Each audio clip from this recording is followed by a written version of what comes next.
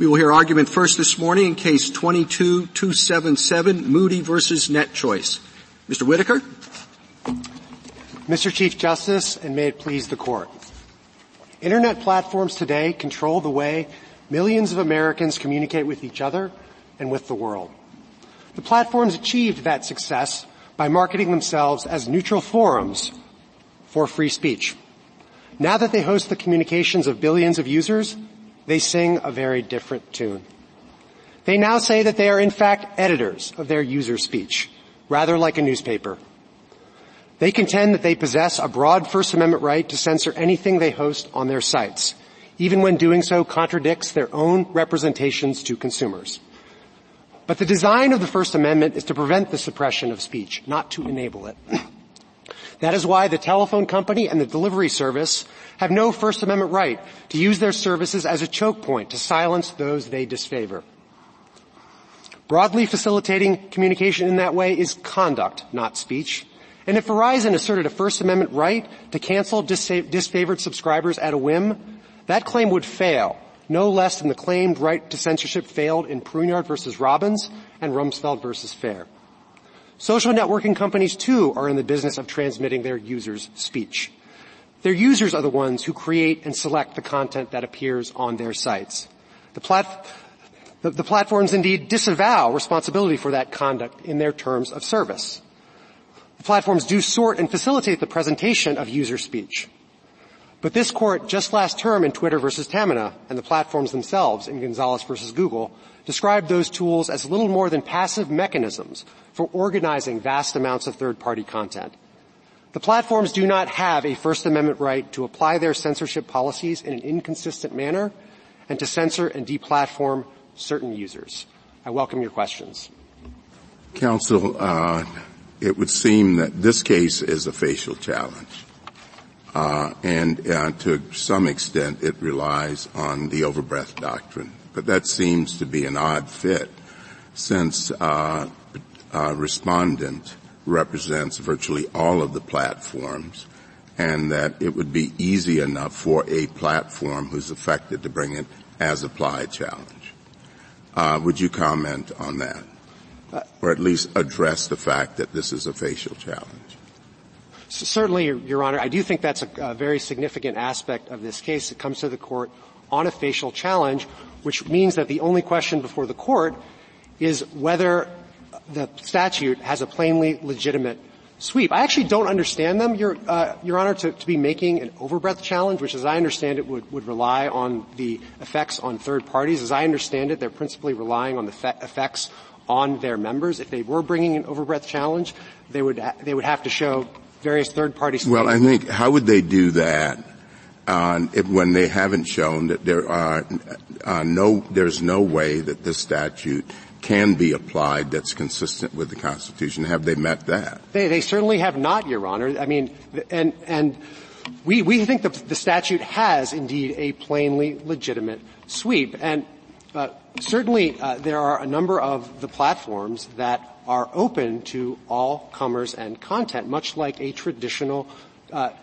common carrier. And just as a traditional common carrier, consistent with the First Amendment, would be subject to hosting requirements, non-discrimination requirements, so too we think that the platforms that satisfy that characterization, which are a number of them, absolutely would give this statute a plainly legitimate sweep.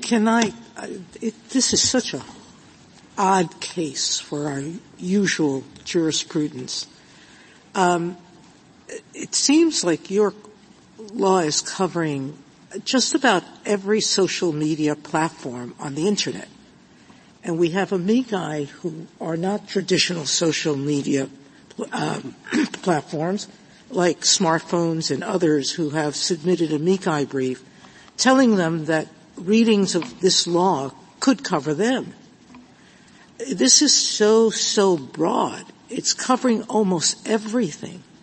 But the one thing I know about the Internet is that its variety is infinite. So at what point in a challenge like this one does the law become so generalized, so broad, so unspecific, really, that you bear the burden of coming in and telling us what exactly the sweep is and telling us how there is a legitimate sweep of virtually or a meaningfully swath of cases that this law could cover, but not others. When does the burden shift to the state when it writes a law so broad that it's indeterminate? I don't think so, Your Honor. I still think it is their burden as the plaintiffs challenging an action of a sovereign state legislature to show that the law lacks a plainly legitimate sweep. But let me just say a word about the breadth of the law. The legislature did define the term social media platform, which is part of what triggers the law's application. But the breadth of that definition, which wouldn't cover every single website, it would cover certain large websites with large revenues and subscribers and the like. But the breadth of the law, apart from that definition, is significantly narrowed by the fact that the substantive provisions of the law are regulating websites that host user-generated content. That's what the substantive provisions of the statute apply to. So let me talk about Etsy. Etsy is a marketplace, like if I'm going to try to analogize it to physical space, which I think in this area is a little crazy, because yes, in some ways, this is like an online bookstore, an online magazines, online newspaper, online whatever you want to call it, an online supermarket. But it's not, because even though it has infinite space, it really doesn't, because viewers, myself included, or users, can't access the millions of things that are on the Internet and actually get through them and pick the things we want, because there's too much information. So we're limited by human attention span. So are they. So our theories are a little hard, but let's look at Etsy. Etsy is a supermarket that wants to sell only vintage clothes. And so it is going to, and does, limit users' content. It's a free marketplace. It's open to everyone. But it says to the people who come onto its marketplace, we only want this kind of product. They're going to have to censor. They're going to have to take people off. They're going to have to do all the things that your laws say they can't do without all of these conditions. Why is that? Why should we be permitting, and under what level of scrutiny would we be looking at this broad application of this law that affects someone who all they want to do is sell a particular kind of product, and they have community standards, and they tell you that they don't want you to curse, they don't want you to talk politics, they don't want you to do whatever. All they want you to do is sell your product. But if they're a public marketplace, which they are, they're selling to the public, this law would cover them. I think that's right, Your Honor, but let me just say a word about how the law might apply to Etsy.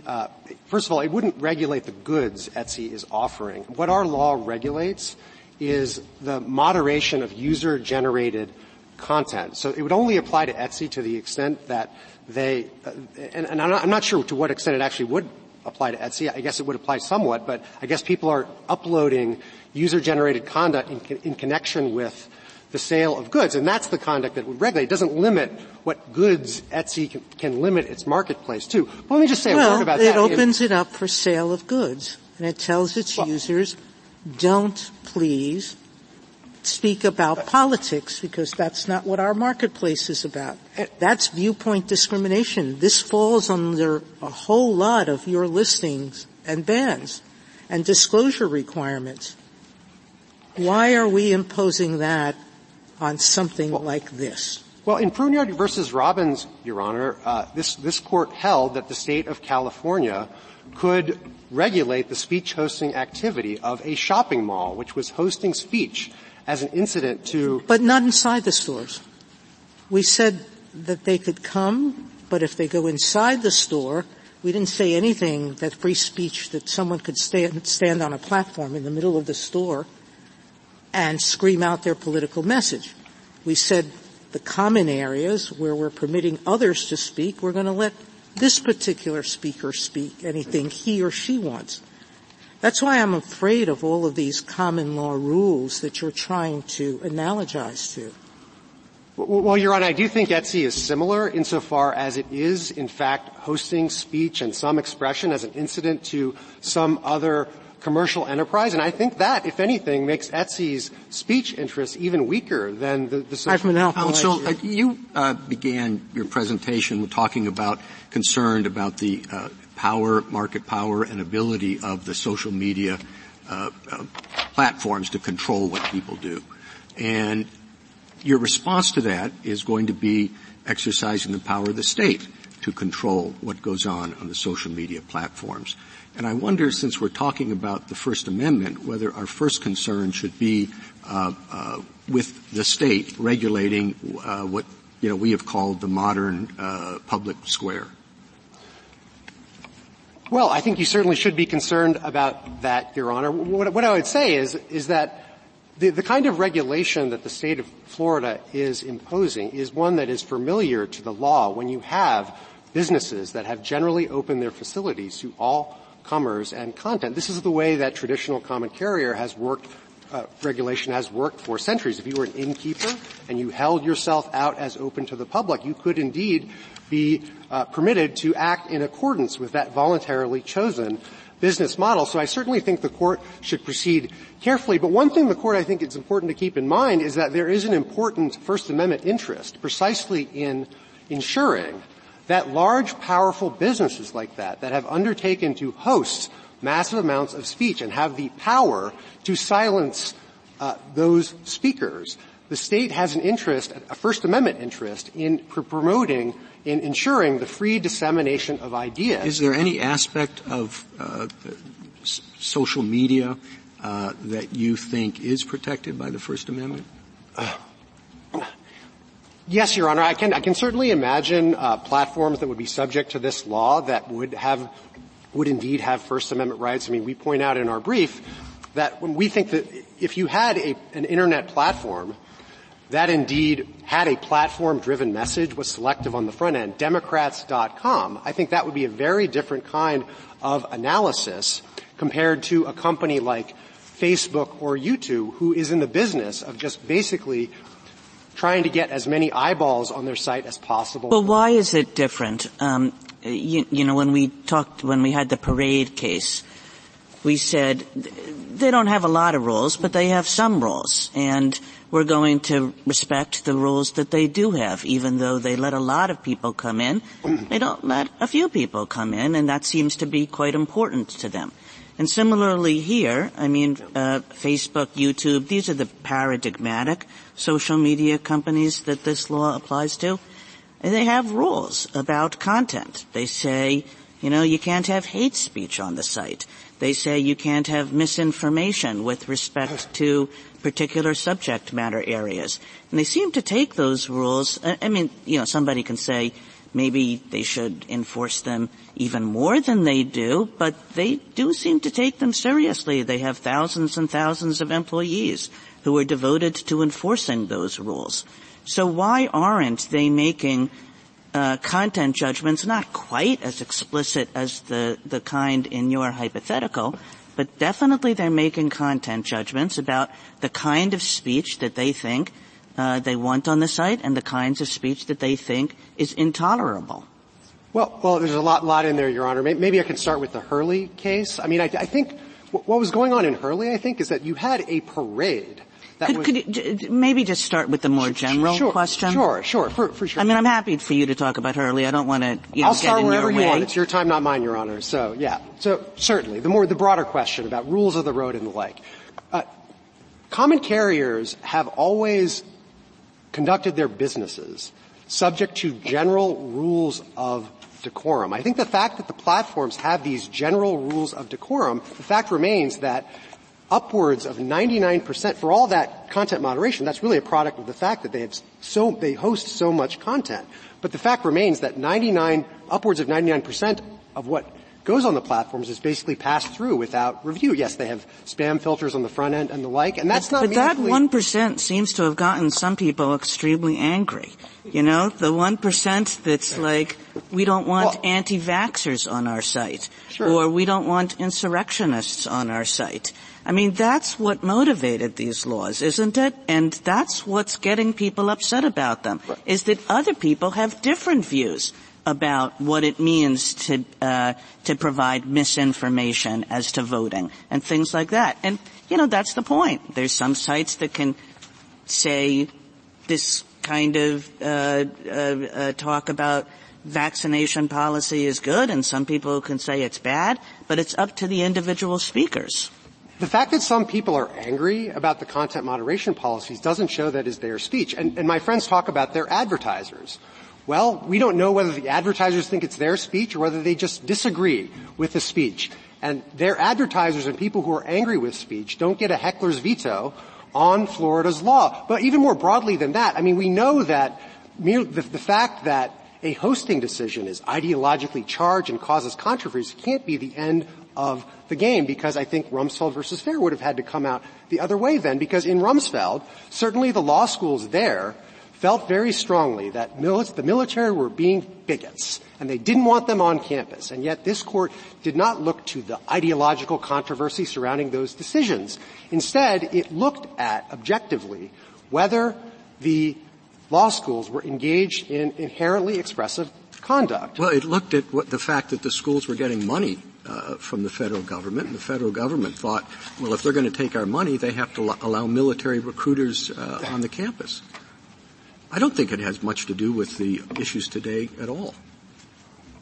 Well, Mr. Chief Justice, it's difficult for me to argue with you very much about what Rumsfeld versus Fair means, but let me just take a crack, because I mean, I think as I read your opinion for the Court, you didn't rely actually on the funding aspect of the case to reach the conclusion that what was going on there was not First Amendment protected conduct. You were willing to spot them that the question would be exactly the same if it were a direct regulation of speech as opposed to a funding condition. So I absolutely think that the analysis in that case directly speaks to this. And just can I ask you about a different precedent, about what we said in Buckley, and this picks up on the Chief Justice's earlier comment about government intervention because of the power of the social media companies.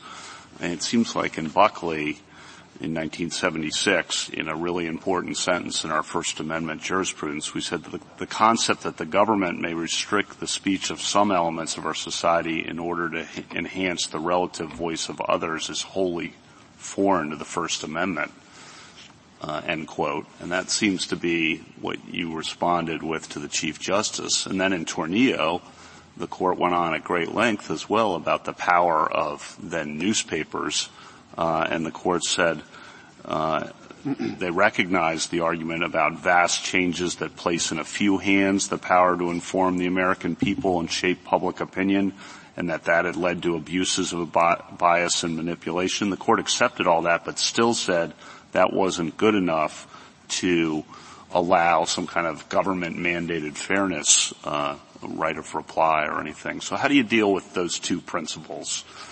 Sure, Justice Kavanaugh. Well, first of all, if you agree with me with our frontline position that what is being regulated here is conduct, not speech, I don't think you get into interests and scrutiny and all that. I do think that the law advances the First Amendment interest that I mentioned, but I think that interest, the interest that our law is serving, if you did get to a point in the analysis that required consideration of those interests, our interest. Do you agree then, if speech is involved, that those cases mean that you lose?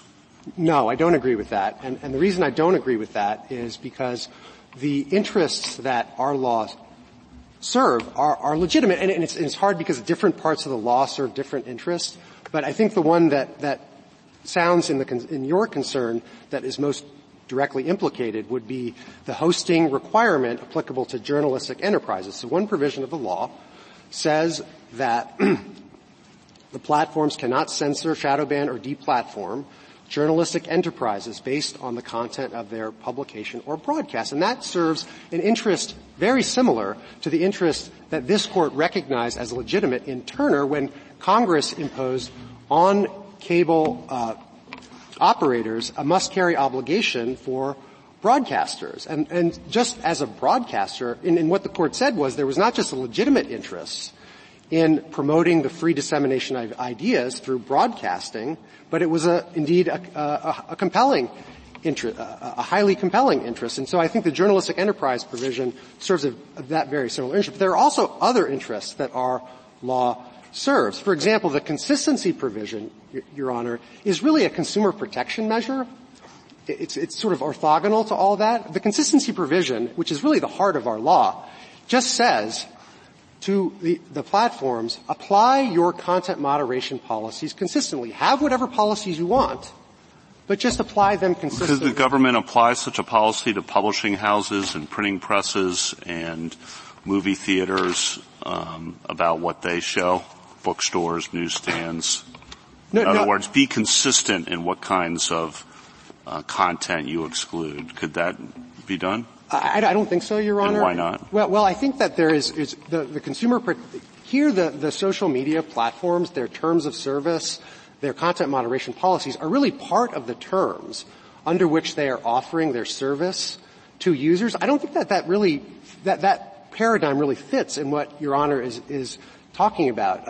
But look, we certainly agree that a newspaper, a book, and a bookstore is engaging in inherently expressive conduct. And our whole point is that these social media platforms are not like those. And but doesn't it depend on exactly what they're doing? I mean, I guess the hard part for me is really trying to understand how we apply this analysis at the broad level of generality that I think both sides seem to be taking here.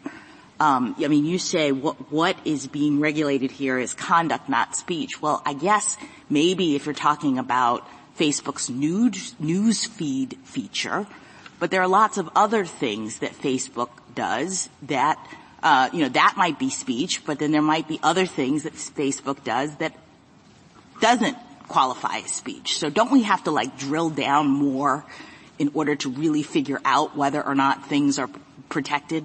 Actually, I don't think so. I think that precise ambiguity strongly favors our position, Your Honor, because in the posture of this facial challenge, all you need to look at is whether there are at least some activities. No, but no. I guess what I'm saying is you mentioned the Pruneyard case, or the Fair case, excuse me. I mean, we didn't say that law schools, as a categorical matter are, always engaged in unprotected speech. We looked at the particular thing. This was a fair, and, the law school was saying we don't want these certain entities in it. I hear you suggesting that we can just say, Facebook is a common carrier and therefore everything it does qualifies as conduct and not speech. And I don't think that's really the way we've done this in our past precedents. So can you speak to that? Sure. Certainly that's not what we're saying, Your Honor. I completely agree with you that it's very important to isolate what conduct each particular provision of the law is regulated. Not the law, the entity. What is the entity doing? We have to do an intersection of what the law says they can't do and what in particular they are doing. Well, right? And I guess the right level of generality and the level of generality that's sufficient, I think, to conclude that the law has a plainly legitimate sweep is we are talking about the social networking companies' activities in content moderating user-uploaded content. That I think is the relevant activity. And that is that All right, activity. so what do you do with LinkedIn has a virtual job fair and it has some rules about who can be involved? That seems to map on, I would think, to the Fair case. Is that what you're saying? Well, I don't think so. I don't think it would map onto our theory in this case because it sounds like to me, and I'm not totally aware of all the facts of LinkedIn there, but if I understand. I think that's a problem in this case. We're not all aware of the facts of what's happening. Exactly, and I think that is one of the reasons why this facial challenge has been very confusing to defend because we kind of don't know what to defend against. Mr. Whitaker, on that score, so we have In a facial challenge, we have a bit of a problem because different legal principles apply in different factual circumstances, and there are many different defendants or plaintiffs here, with different services. So that's a complicating feature on a facial challenge. But here's another one for you. What about Section 230, which preempts some of this law? How much of it? And how are we to account for that complication in a facial challenge? Oh, well, why don't you answer the question, then we'll Briefly. move on. Yeah. Well, I think that the court should answer the question presented, I guess. But how can we do that without looking at 230? Well, because I don't think that there's any, some of this was briefed at the cert stage, Your Honor. I don't think that the Section 230 C2 preemption question is really going to dispose of the case. The district court actually reached the Section 230 issue, but concluded that it still had to reach the constitutional issue anyway. I'll get back to this in my turn. Thank you. Thank you, counsel. Justice Thomas, anything further? Mr. Whitaker, could you give us your best explanation of what you perceive the speech to be in this case, or alleged to be in this case? Well, as I understand their contention, it's this idea that the platforms in having content moderation policies are somehow creating a welcoming community, I guess. It seems to me at that level of generality that can't really be a cognizable message. That seems to me more like a tautology than a message. Basically, we want the people on our sites that we want.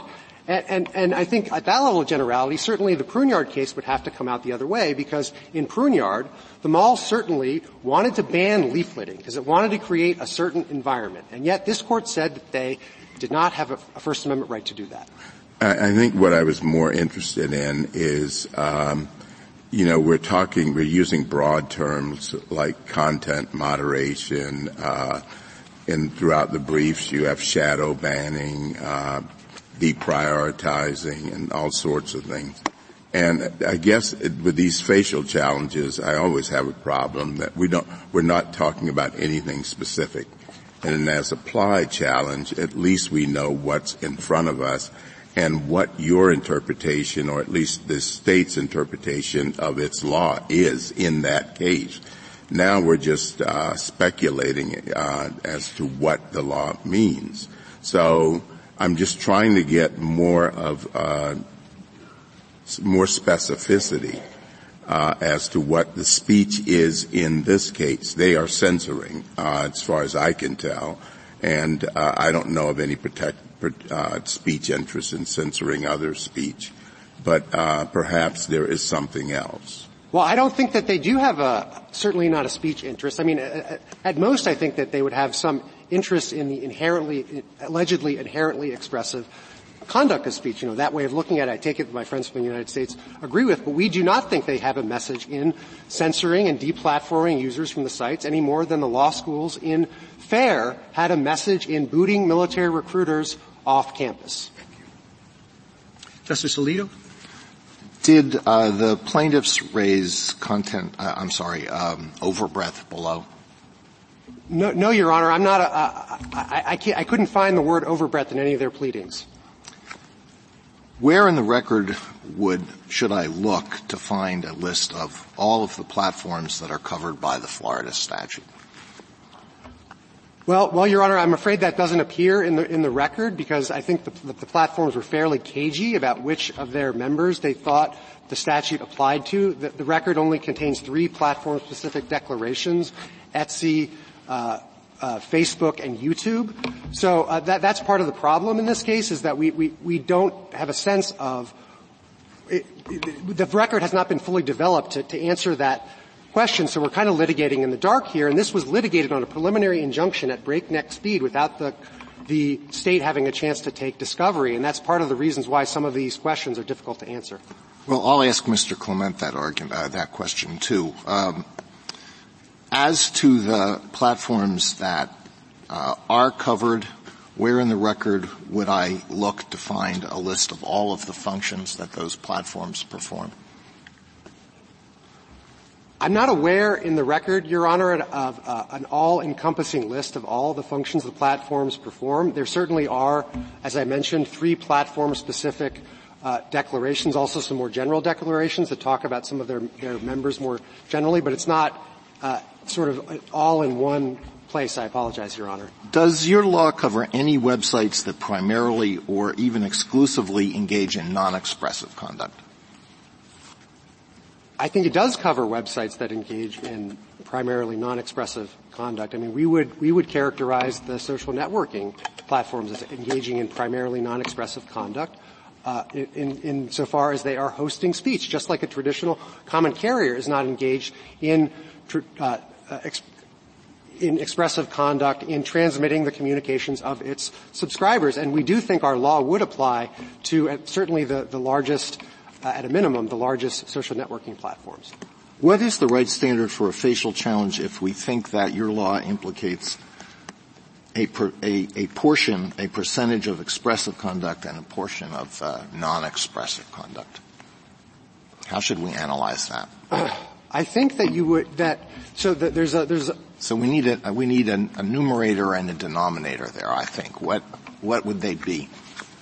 Well, I don't think there isn't that the standard would have a numerator and a denominator, actually, Your Honor, in this context. We would view it as the question being whether the statute has a plainly legitimate sweep without the need to compare applications. As I understand this Court's precedents, the numerator-denominator comparison would be something you would do if there were an overbreadth claim in this case, but I don't understand my friends to be making an overbreadth claim. Maybe they'll say something different, but I could not find the word overbreadth in their pleadings. In the Texas case, they do have a footnote suggesting that they made an overbreadth claim in the alternative. Thank you. Justice Sotomayor? Justice Kagan? I just want to sort of understand your position, and I want to narrow this to the paradigmatic social media companies, sort of news feed postings, Facebook, YouTube, Twitter /X. So suppose that that I say, just take this as a given. All right, you can argue with the facts, but don't. Suppose that I say, for the most part, all these places say we're open for business. Post whatever you like, and we'll host it. But there are exceptions to that, and clearly content-based exceptions, which the companies take seriously.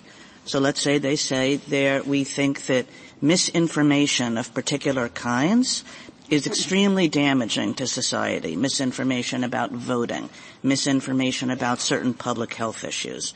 And so, too, we think that hate speech or bullying is extremely problematic. And so we are going to enforce rules against this. If they're only going to apply to a small percentage of the things that people want to post, for the most part, they're open for business. But we are serious about those content-based restrictions. All right? So in that world, why isn't that a classic First Amendment violation for the state to come in and say we're not going to allow you to enforce those sorts of restrictions, even though, you're basically, it's like an editorial judgment. You're excluding particular kinds of speech. Well, Your Honor, I think I take your hypo to be assuming that it's First Amendment protected activity, and I think that what you would do in that instance, you would have to run intermediate scrutiny under Turner, and the analysis regrettably. So don't say what I take it to be First Amendment activity. I mean, do you take it to be First Amendment activity? No, that's our whole point. I mean, again, even though they're saying, yeah, we are a big forum for lots of messages, but not for those kinds of messages. We want to exclude those kinds of messages. Why isn't that First Amendment a First Amendment judgment? I mean, I think the court held otherwise, I think, in Pruneyard, because there was an editorial policy against leafleting too. And again, that was just about leafleting, and the mall owner didn't have any expressive views.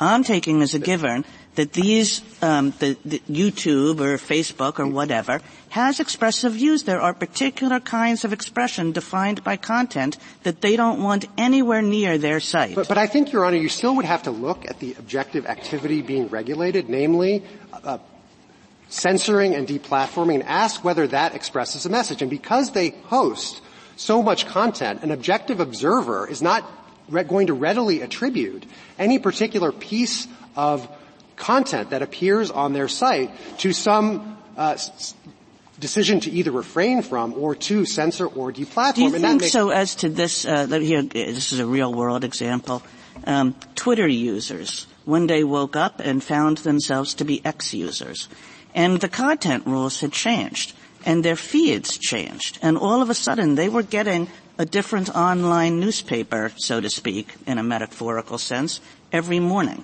And a lot of Twitter users thought that was great, and a lot of Twitter users thought that was horrible, because, in fact, there were different content judgments being made that was very much affecting the speech environment that they entered every time they opened their app.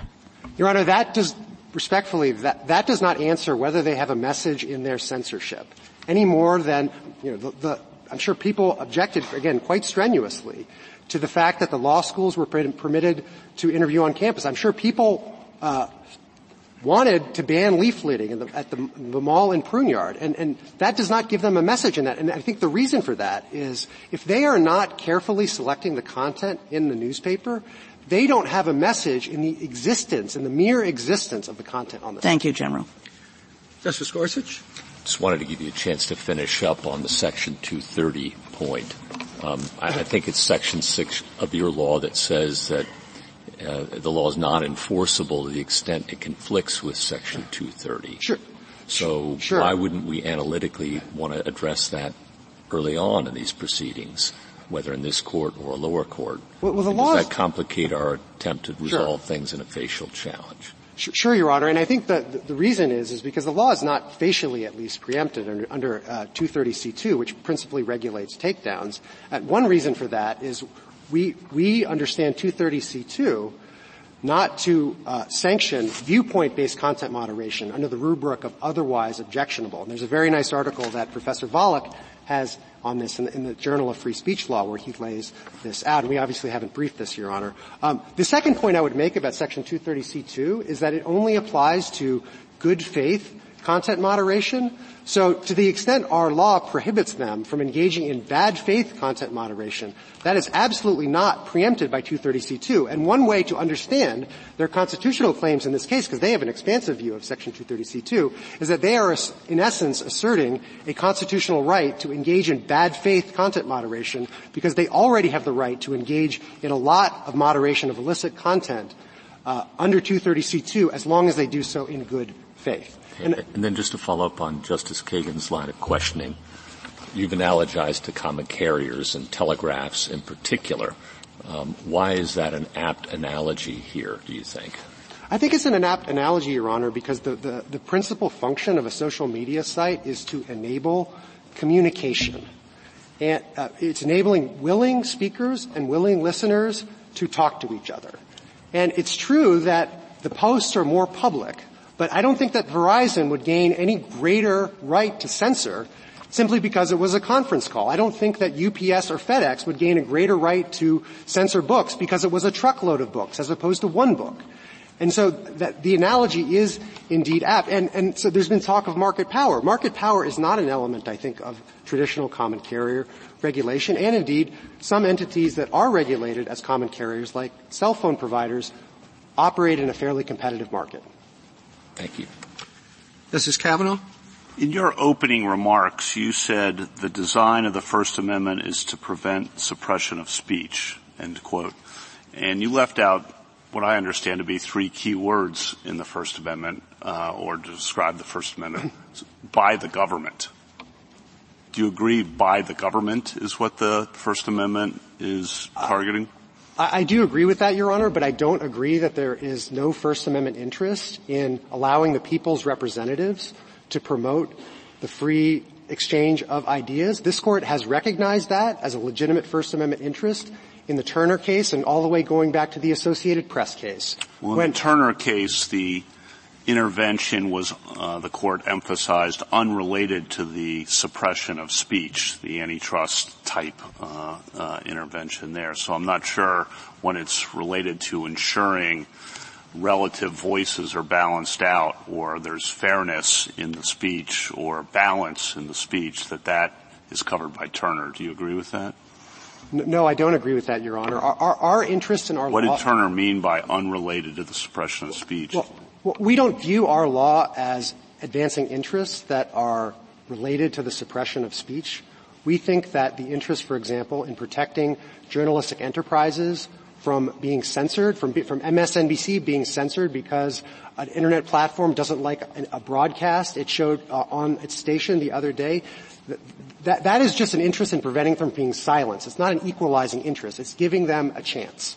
On the editorial control point, you really want to fight the idea, and I understand, that editorial control is the same thing as speech itself, and you've emphasized Pruneyard over and over again.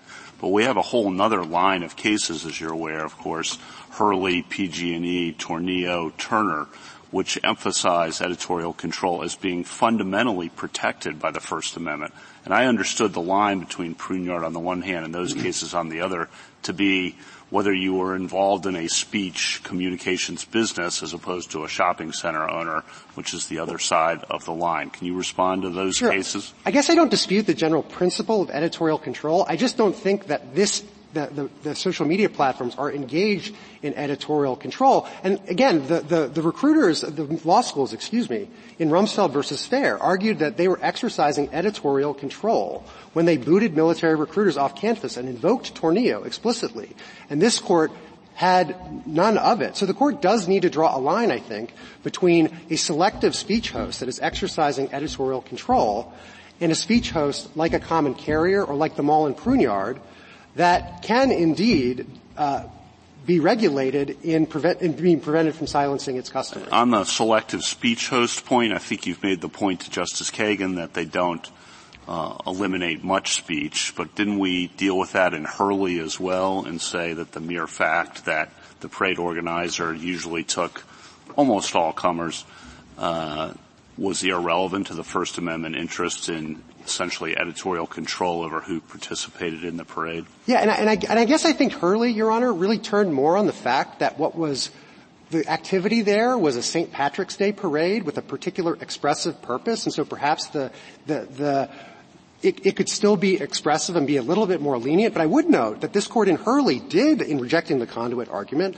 relied on the fact that there was front-end selection of the members of the parade, that the parade the committee that was responsible for it was doing front-end selection. So I do think Hurley fits our theory, but I also think that selectivity is totally relevant to who is the speaker. And we analogize in our brief to the government speech cases where this court has made that exact point in a variety of cases, such as Mittal versus Tam and Shurtleff. And what you have said is that if the government is not exercising a ton of control over the speech that comes into a forum, it is not speaking, and it can't censor. That's what this court held in Shurtleff.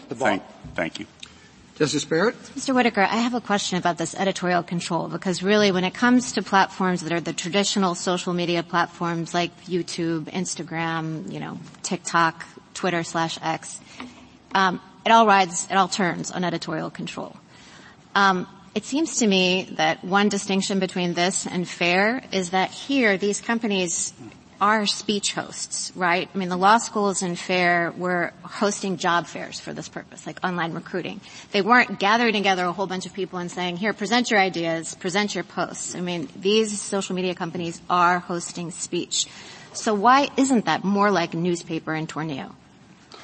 It is different, Your Honor, but I think that's why we've leaned also on the common carrier analogy, which I think reflects that a speech, you can't just say it's a speech host and go home, because if that were true, Verizon could censor. Excuse me. Well, put aside common carrier for 1 second and just common carrier to the side. Just tell me why this doesn't look like the same kind of editorial control we see newspapers exercise. Because the platforms do not review. It is a strange kind of editor, Your Honor, that does not actually look at the material that is going on its compilation. I mean, in Twitter versus Tamina, the platforms told you that they didn't even know that ISIS was on their platform and doing things. And it is a strange kind of editor that does not even know that it's the material that it is editing. Is it because it's not humanized? I mean, human eyes, not human eyes. Is it because it could be an algorithm that says, we want to have, Justice Kagan was pointing out terms of service, we want to have this kind of site.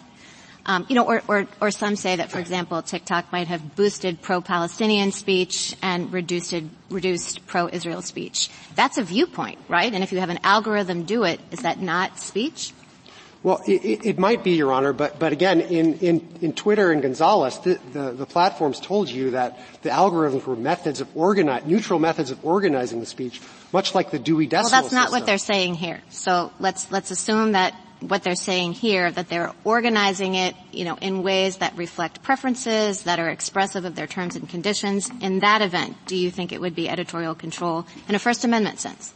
No, and I think it's important to separate the organizing, and I agree with Justice Jackson that it's important to separate the various functions. The organizing function from the hosting function, and this is a point that Professor Volokh has made in his article that we cite. I mean, simply because they are required to host certain speech, that does not actually meaningfully prevent them from organizing that speech. So I think the Court has to separate out regulation of the organization from simply preventing them from censoring. And the reason, Your Honor, it is different from a newspaper, I think, is two principal points. First, we've been talking a lot about selection, but second, space constraints. Space constraints are something that this Court in Fair and in Tornillo relied on as one factor that is relevant. And the social media companies don't have any space constraints, which means that a requirement to host an additional piece of content is a relatively less. Well, let me just interrupt you there. I mean, Justice Sotomayor pointed out that even though there may not be physical space constraints, there are the constraints of attention, right? They have to present information to a consumer in some sort of organized way, and that there's a limited enough amount of information that the consumer can absorb it. And don't all methods of organization reflect some kind of judgment? I mean, could Florida enact a law telling bookstores that they have to put everything out by alphabetical order and that they can't organize or put some things closer to the front of the store that they think, their customers will want to buy? I think first, let me just take a step back, because one of the problems here is we don't have any information in this record on their algorithms. It's very difficult for us to pick apart what exactly the algorithms are doing. You certainly could imagine, I think, to be candid, an algorithm that could be expressive. As far as we can tell, if the algorithms work, though, in the manner that this Court described them in Twitter versus Kamina, they look more like neutral ways to reflect user choice. And I don't think there's expression in that. Now, you can imagine a different kind of algorithm. If it were possible to have an algorithm made a website look like a newspaper, that would be different. But again, I think the question of organization is analytically distinct from the separate question of whether they can be regulated in their hosting and censorship. Okay, so your argument that it's not expressive entirely depends on the hypothesis that the sorting and feed functions are solely some sort of neutral algorithm that's designed to user preference and that they reflect no kind of policy judgment based on the platform itself. No, not at all, actually, Your Honor, because I think that preventing them from censoring does not meaningfully preclude them from organizing. If they're required to carry a piece of content, they can organize it however they want, generally. I mean, there are prohibitions on shadow banning and the like, but they can generally organize it however they want. So a prohibition on censorship and deplatforming is not, I think, a meaningful interference with organizing. But again, on algorithms, I would just stress that this is a facial challenge. We don't have any particular information on what exactly the content of their algorithms are. And so I think the only question there is whether there's a possible state of the world under which the algorithms are non-expressive. Okay, let me just ask you one last question. It's about the facial challenge aspect of this. So Florida's law, so far as I can understand it, is very broad, and we're talking about the classic social media platforms, but it looks to me like it could cover Uber. It looks to me like it could cover just Google search engines, Amazon Web Service, and all of those things would look very different. And, Justice Sotomayor brought up Etsy. It seems to me that now Etsy has a feed recommended for you, right, but it also just has shops for handmade goods that you can get. It looks a lot more like a brick-and-mortar marketplace or flea market, than, a place for hosting speech. Okay. So if this is a facial challenge and Florida's law indeed is broad enough to cover a lot of this conduct which is farther away from expression than these standard social media platforms, why didn't you then in your brief kind of defend it by pointing out, look, there's all this other stuff that's perfectly fine that Florida covers. We don't want, some person who wants to sell their goods on Etsy to be suppressed because it's, stuff handmade goods that express a political view, for example. I think we did defend the application of our law to Etsy, and I think I've defended that from the lectern. But I don't think you need to be with me. Pointing out. I can sit here and think of all kinds of applications of this law that really wouldn't hit expression, but I just don't understand you to have been defending the law in that way, as opposed to countering the argument that the platforms are not engaged in expression. We're making both arguments, Your Honor, to be clear. As I was discussing with Justice Sotomayor, we view Etsy as not having a significant expressive interest in applying its content moderation policy. So is that enough to just make this whole thing fail? I guess is my question. Yes, if we'd agreed with you that Etsy, it's fine for it to apply to, or Uber, it's fine, Amazon Web Services, if we agreed with you of all that, is that enough to just say, well, then this facial challenge can't succeed? Yes, because that would give the law a plainly legitimate sweep. And that's all the court needs to address here, to reject the facial challenge. Thank you. Justice Jackson? So I feel like there's a lot of indeterminacy in this set of facts and in this circumstance, as Justice Alito tried to, I think, illuminate with his questions. We're not quite sure who it covers. We're not clear exactly how these platforms work. One of the things I wanted to give you the chance to address is the lack of clarity about what the statute necessarily means. You've given a couple of you've talked about the consistency provision, for example, and you've represented what you think it means, but we don't have a state court determination interpreting that provision, do we? You do not, Your Honor. In fact, the law was not allowed to go into effect, so the Florida courts have not had an opportunity to construe this statute at all, and I think that counsels strongly in favor of rejecting the facial challenge, because this court has considered in the Washington State Grange case the fact that the state courts have not had an opportunity to construe a state law that's being attacked on its face as a reason to reject it. Can I ask you, do you think this statute could be susceptible to multiple interpretations? I can imagine even the consistency provision, what does it mean that they have to do this consistently? They have to apply the same standards, or it has to substantively result in the same level of preference. I could imagine you could interpret that both more narrowly or broadly. There certainly may be some interpretive questions, Your Honor. On that point, I don't think there is any ambiguity. And let me just read to you what the consistency provision says. It says a social media platform must apply censorship, deplatforming, and shadow banning standards in a consistent manner among its users on the platform. And the censorship, deplatforming, and shadow banning standards are the things that the social media company must, under a separate provision of the law, publicly disclose, which was a disclosure requirement that the 11th Circuit upheld. Yes, I understand. I appreciate that Florida's position is that our law is perfectly clear. But I think that language I just read to you, I think makes clear that the baseline for comparison is not some abstract notion of fairness. All right, well, let me ask you this about that. All right, so let's assume we get to the point, we disagree with you about whether or not expressive activity is covered, and we're actually applying or trying to determine which standard applies, that is, level of scrutiny. What I'm a little confused about is how we evaluate, for example, the 30-day restriction with respect to determining whether it's content-based or content-neutral. I appreciate that on its face it doesn't point to a particular type of content, but I suppose it's applied in reference to content, right? That restriction is a regulated entity can only change its rules, terms, and engagements once every 30 days, but we would have to look at what it was before and what it is now to determine if there's a change. So is that a content-based restriction or not? Certainly not. This court held a couple terms ago in the City of Austin case just that simply because a regulation requires consideration of content doesn't make it content-based. And there's nothing on the face of that provision that targets any particular message of the platforms. And I think just to zoom out a little bit on the 30-day provision, I mean, that provision is really an adjunct to the consistency provision, as I understand it. And the point of it is that it wouldn't do much good to require the platforms to apply their policies consistently if they could just sort of constantly change them. And that, I think, is the point. I understand, but in the application of even the consistency provisions to determine whether they're not doing it consistently, aren't we also looking at content to some extent? I mean, I think it's not necessarily as easy as it might seem to determine whether or not these provisions are actually content-based or content-neutral. Well, again, I don't think the fact that it requires consideration of content makes it content-based. I think you would look at whether that it's targeting some kind of a message of the platform. And there's nothing on the face of the 30-day provision that does that, Your Honor. Thank you. Thank you, counsel. Mr. Clement?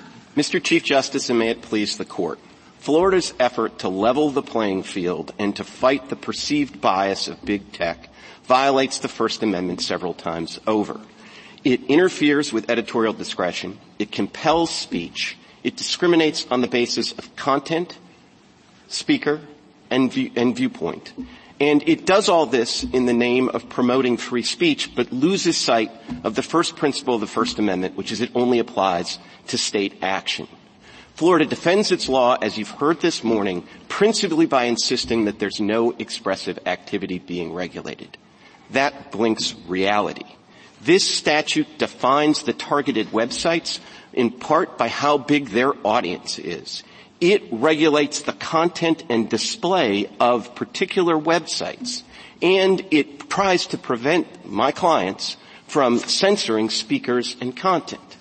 If you are telling the websites that that they can't censor speakers, you can't turn around and say you're not regulating expressive activity. It's all over this law. And that brings it squarely within the teaching of Tornillo, PG&E, and Hurley. All three of those cases teach that you cannot have the forced dissemination of third-party speech, and they reject considerations of market power, misattribution, or space constraints. And Reno and 303 Creative make clear those principles are fully applicable on the Internet. Indeed, given the vast amount of material on the Internet in general and on these websites in particular, exercising editorial discretion is absolutely necessary to make the websites useful for users and advertisers. And the closer you look at Florida's law, the more problematic the First Amendment problems become. It singles out particular websites in plain violation of Minneapolis Star. Its provisions that give preferences to political candidates and to journalistic enterprises are content-based in the extreme. I welcome the Court's questions. Mr. Clement, if the government did what your clients are doing, would that be government speech?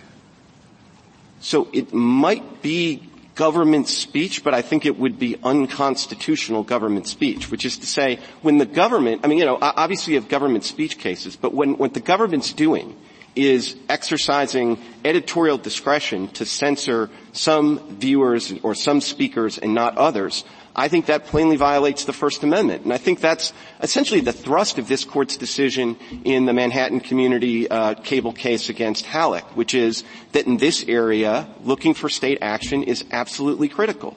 There are things that if the government does is a First Amendment problem, and if a private speaker does, we recognize that as protected activity. Mr. Clement, Can you give me one example of a case in which we have said the First Amendment protects the right to censor?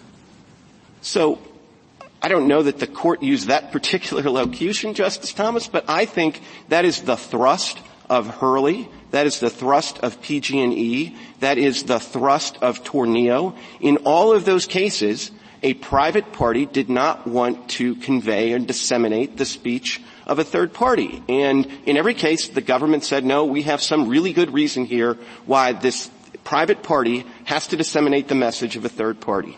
And I've been fortunate or unfortunate to have been here for most of the development of the Internet. And the argument under Section 230 has been that you're merely a conduit. that was the case back in the 90s and perhaps the early 2000s. Now you're saying that you are engaged in editorial discretion and expressive conduct. Doesn't that seem to undermine your Section 230 arguments? With respect, Justice Thomas, I mean, obviously you were here for all of it. I wasn't here for all of it. But my understanding is that my clients have consistently taken the position that they are not mere conduits. And Congress, in passing Section 230, looked at some common law cases that basically said, well, if you're just a pure conduit, that means that you're free from liability. But if you start becoming a publisher by keeping some bad content out, then you no longer have that common law liability protection. And as I understand 230, the whole point of it was to encourage websites and other regulated parties to essentially exercise editorial discretion, to keep some of that bad stuff out of there. And as a result, what Congress said is they didn't say, and you're still a conduit if you do that. No, it said you shouldn't be treated as a publisher, because Congress recognized that what my clients were doing would, in another context, look like publishing, which would come with the kind of traditional defamation liability, and they wanted to protect them against that precisely to encourage them to take down some of the bad material that, if these laws go into effect, we'd be forced to convey on our websites. Mr. Clement, can I ask you about the facial nature of this? Because my understanding is that to strike down this statute is facially unconstitutional. We would have to conclude that there's no possible way for this law to govern these entities and their conduct. So first, do I have the standard right? With all due respect, I don't think so. In the First Amendment context, as my friend was indicating, the question is whether or not the statute has a plainly legitimate sweep. So it's not the Salerno, if there's one little application somewhere, that's enough to save the statute. But, I mean, whose burden is that? I thought it was your burden to say that this statute, in almost all of its applications, or in most or a substantial number or something, would be unconstitutional in order to get it facially stricken. So two things, Your Honor. I think our burden would be our burden to say that this statute doesn't have a plainly legitimate sweep. In fact, it is our position, and we did make this argument below and succeeded, that this statute actually has no constitutional application. And part of that is because none of this statute, at least none of the part that's in front of you today, applies unless you are a covered website. And the website... I don't understand. I'm sorry. So no application, but we have so many different applications of the law in this situation precisely because it is so broad. So how can you say that? Because the statute only applies to websites that are a handful of websites that meet the viewership threshold or the total sales threshold. And it's not our only argument, obviously, but one of our arguments is you can't regulate expressive activity in that kind of and those websites does the Florida law cover Gmail? The Florida law, I think by its terms, could cover Gmail. All right. So, does Gmail have a First Amendment right to delete, let's say, Tucker Carlson's or Rachel Maddow's Gmail accounts if they don't agree with her, or his or her viewpoints? They might be able to do that, Your Honor. I mean, that's obviously not something that has been the square focus of this litigation, but lower courts... Well, if they don't, then how are we going to judge whether this law satisfies the requirements of either Salerno or overbreadth? So it's, again, I think it's the plainly legitimate sweep test, which is not synonymous with overbreadth, but in all events, since this statute applies to Gmail, if it applies at all, because it's part of Google, which qualifies over the threshold, and it doesn't apply to competing email services that provide identical services, that alone is enough to make every application of this statute unconstitutional. Does it apply to... Go ahead. How could that be, Mr. Clement? It's not unconstitutional to distinguish on the basis of bigness, right? It is when you're regulating expressive activity. That's what this court said in Minneapolis Star. So the statute in Minneapolis Star was unconstitutional in all its applications. The statute... You're saying if there were no issue here of that this is really a subterfuge, they were trying to get at a certain kind of media company that because of their views, and the only issue was it's not worth it to regulate a lot of small sites. You know, we only want to go after the big sites that actually have many millions of users. You think that's a First Amendment violation? I do. The way you're asking the question suggests you think that's a harder case than the one I actually have before you. I think it's a little bit of an impossible case to say you can't go after big companies under the First Amendment. All you have to do is go after all the social media websites or all of the websites. You don't have to draw these artificial distinctions that just so coincidentally happen to coincide with the websites that you think have a bias that you're trying to correct. And just to remind you of how the statute... But I took that out of the question. Let's say that they weren't going after these companies because of bias or because they thought they had a slant. It was just, we're going after the biggest companies because those are the companies with the biggest impact and the most number of users. How could that be a First Amendment violation? Because Minneapolis Star says it is, because Arkansas Writers Project says it is, and because if you actually got to analyzing their so-called consumer protection interest, the consumer protection interest would be exactly the same for a website with 99 million global users as it would be with a website with 100 million global users. And so I think there are red flags over all of the distinctions drawn in the statute. And then if you look at the statute more closely, I mean, my goodness, the political candidates provision says that you can't have posts about a political candidate. I can't imagine anything more obviously content-based than that. That's unconstitutional in every one of its applications. Is there any aspect of the service that provided on the social platforms that is not protected under the First Amendment or that is plainly valid under the First Amendment? I think it's all protected by the First Amendment. I mean, obviously... Direct messages? I think direct messages are protected under the First Amendment. I think that the courts that have looked at things like whether Gmail is a common carrier have actually held that, and there's a case involving the RNC that has a specific holding that Gmail is not a common carrier. I think much of the logic of that would apply to direct messaging. Obviously, if this were a statute that tried to address my clients only to the extent that they operated a job board, this would be a lot closer to fair, and I might have a harder case. So, Mr. Clement, the government says your brief sometimes errs in suggesting that conduit-type activity is always expressive. And direct messages, Gmail, I take it your view then is that providers can discriminate on the basis of political views, religious beliefs, maybe even race? So, Justice Gorsuch, I think you have to distinguish between two things. One is sort of a status-based discrimination, and the other is status as speaker. And so I don't think that our clients could discriminate and say, you can't be on our service, you can't even get access to our service on the basis of race. But in how they use it and their speech.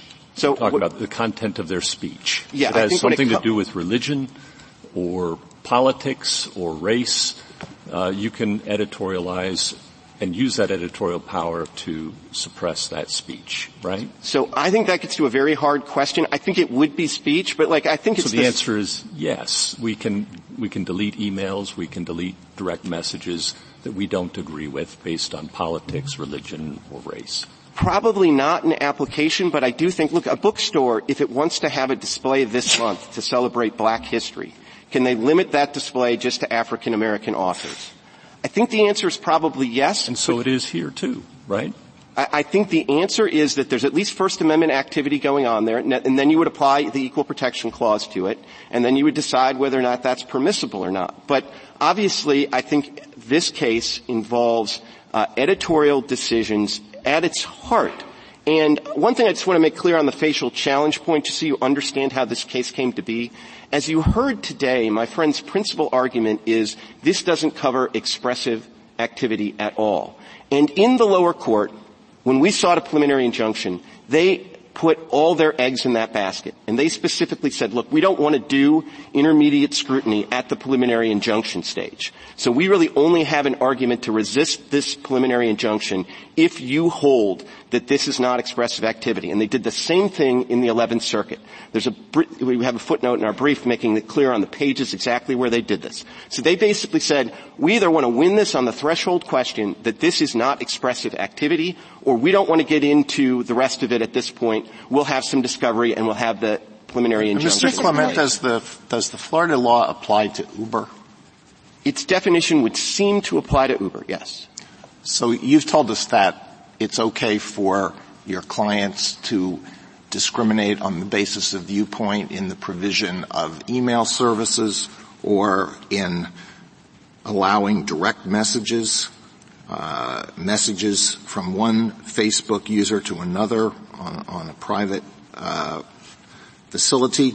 How about Uber discriminating on the basis of viewpoint with respect to people that its drivers will pick up? So I think the way Is that okay?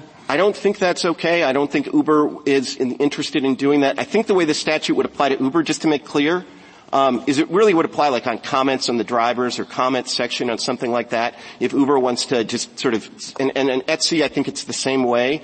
Etsy has an ability for you to put comments on the seller and whether they did a nice job or a bad job, and Etsy doesn't want certain comments on that, and they want to clean that up to keep it to be a better place for people to come and look at materials. So when you think about the applications of this statute to some of the things that seem less obvious, it's really focused on that expressive aspect of it, but obviously at the core of the statute and the motivation for the legislation.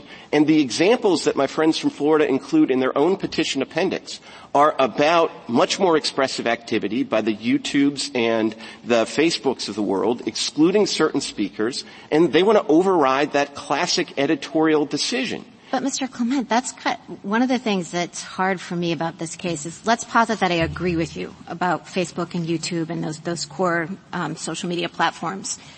Don't we have to consider these questions Justice Alito is raising about DMs and Uber and Etsy because we have to look at the statute as a whole? And I mean, we don't have a lot of briefing on this, and this is a sprawling statute, and it makes me a little bit nervous. I'm not sure I agree with you about DMs and Gmail. Just it's not obvious to me anyway that they would that they can't qualify as common carriers. Look, I agree. You don't want to decide all of that today, but this is not here on sort of final judgment. It's here on a preliminary injunction. And the question is, do you want this law with all of these unconstitutional applications enforced by every Floridian? So these provisions are enforced by every Floridian being able to go into court and get $100,000 in civil penalties. Now, do you want that completely antithetical law to the First Amendment to go into effect while we sort out all these anterior questions? Or do you want it to be put on hold while we can litigate all of this stuff, and if it turns out there's a couple of applications that are okay, or somebody wants, a briefing just on the question of whether direct mail is a common carrier. Can we escape that in this posture? Absolutely you can escape that in this posture. You affirm this preliminary injunction, which is in place. If you want to, you can point to the clear litigation judgment that Florida expressly made below, which is we're not going to get into all of that intermediate scrutiny stuff. We don't want a record on that. We're going to put all our eggs in the expressive activity basket, and they could not have been more clear about that below and in the 11th Circuit. And then you say this law, which has all of these First Amendment problems, this wolf comes as a wolf. We are going to put that on hold, and then we can sort out some of these tertiary Well, if that's the case, Mr. Clement, to what extent is it the result of your own litigation decisions? You could have brought an as-applied challenge limited to the two platforms that you want to talk about, Facebook and YouTube. But instead, you brought a facial challenge, and you claim that it's also susceptible to analysis under overbreadth. So you had to get a preliminary injunction, you had to show you had a probability of success on your facial or overbreadth challenge. And we did. And you can't now shift and say, it was a good preliminary injunction because it's fine as applied to the platforms I want to talk about, and let's forget about all the other platforms that might be covered. Well, Justice Alito, first of all, we did all that and we won. Second of all, did you bring an as-applied challenge? No, we didn't bring an as-applied challenge because we think this statute is unconstitutional in all its applications. Exactly. And so you suggested it could be sorted out on remand, but on remand, it's still a facial challenge.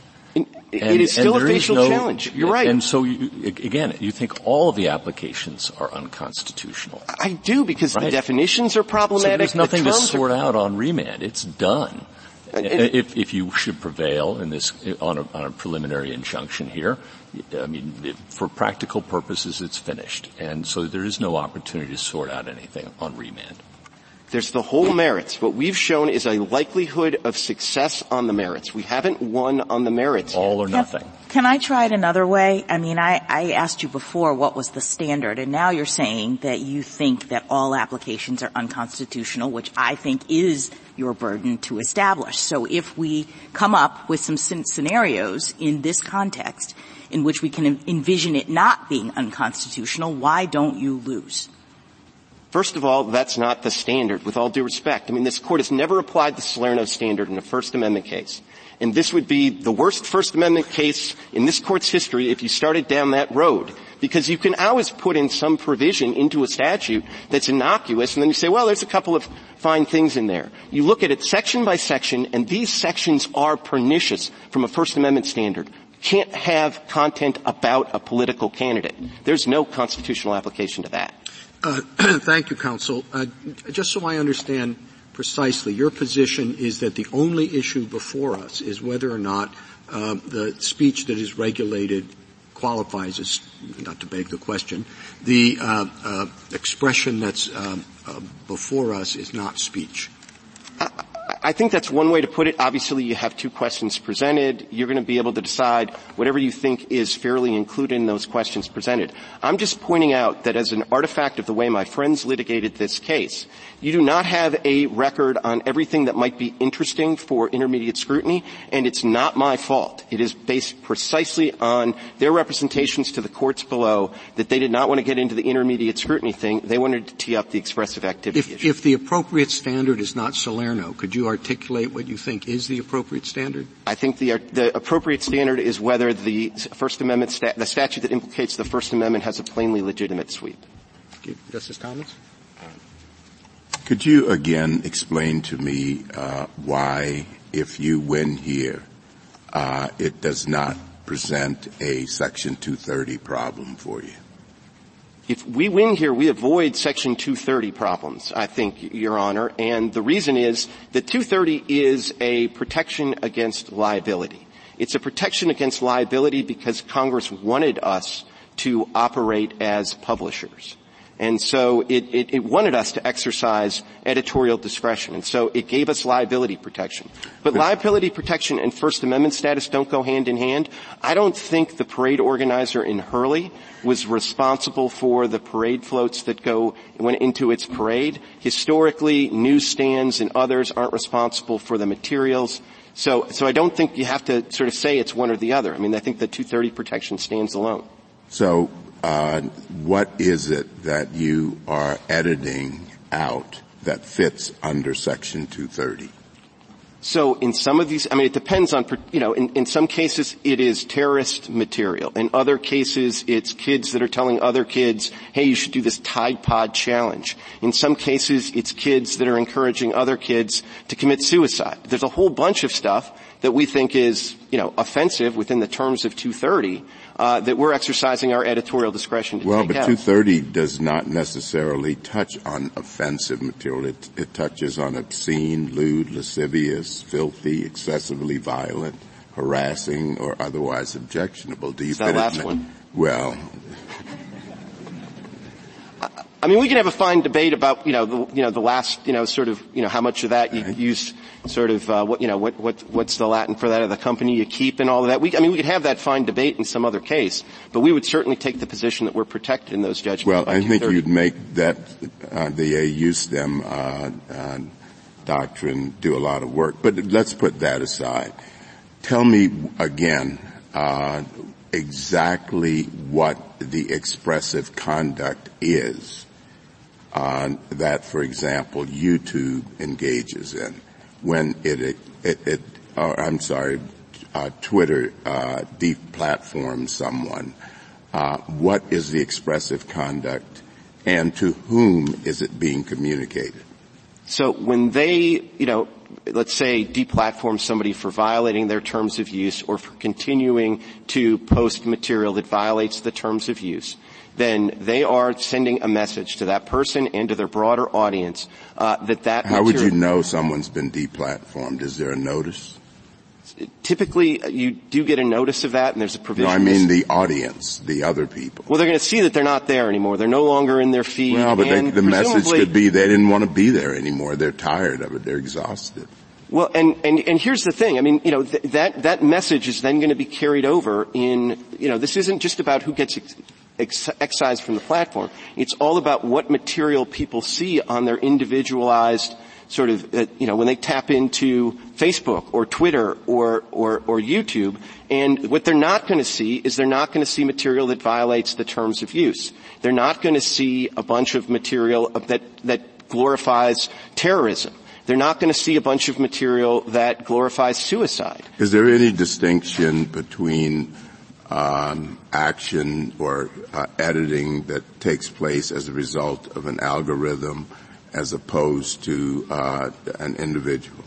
I don't think so, Your Honor. These algorithms don't spring from the ether. They are essentially computer programs designed by humans to try to do some of this editorial function. But what do you do with, say, deep learning algorithm, which teaches itself and has very little human intervention? You still had to have somebody who kind of created the universe that algorithm is going to look at. So who's speaking then? The algorithm or the person?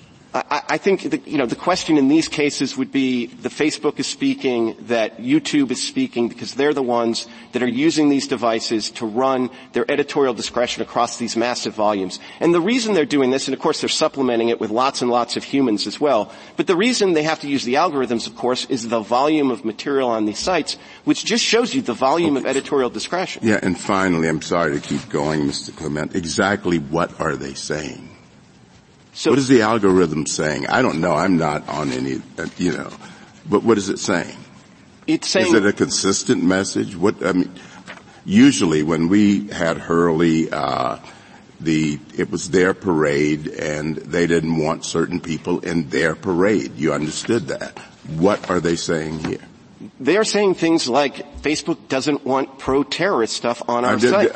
We're not talking about terrorists here. Well, those terrorists aren't complaining about it.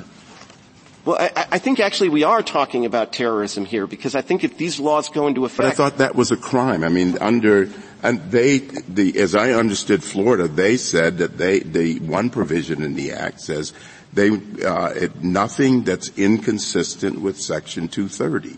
It seems to me that it is consistent with Section 230. So, Your Honor, it is, there are things like if you have a video on how to build a bomb to blow up, a church or something, maybe that's prohibited by sort of, that kind of illegality provision. But if there's something glorifying the attacks of October 7th, and one of these companies wants to keep that off of the sites, or is there something on there that they want to, that sort of glorifies sort of incredibly thin teenage bulimia, and they want to keep that off their site, they have the right to do that, and that's an important message. And just like in Hurley, the message that they are sending is a message about what they exclude from their forum. Justice Alito? There's a lot of new terminology bouncing around in these cases, and just out of curiosity, and one of them is content moderation. Could you define that for me? So, look, content moderation to me is just editorial discretion. It's a way to take all of the content that is potentially posted on the site, exercise editorial discretion in order to make it less offensive to users and advertisers. Is it anything more than a euphemism for censorship? I want to just ask you this. If somebody in 1917 was prosecuted and thrown in jail for opposing U.S. participation in World War I, was that content moderation? So if the government's doing it, then content moderation might be a euphemism for censorship. If a private party is doing it, content moderation is a euphemism for editorial discretion. And there's a fundamental difference between the two. For editorial discretion, are you affirmatively saying – never mind. No further questions. Justice Sotomayor?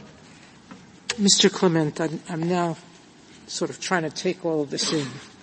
And I think that I came into this very differently than you have. I came into this thinking there are different functionalities by websites.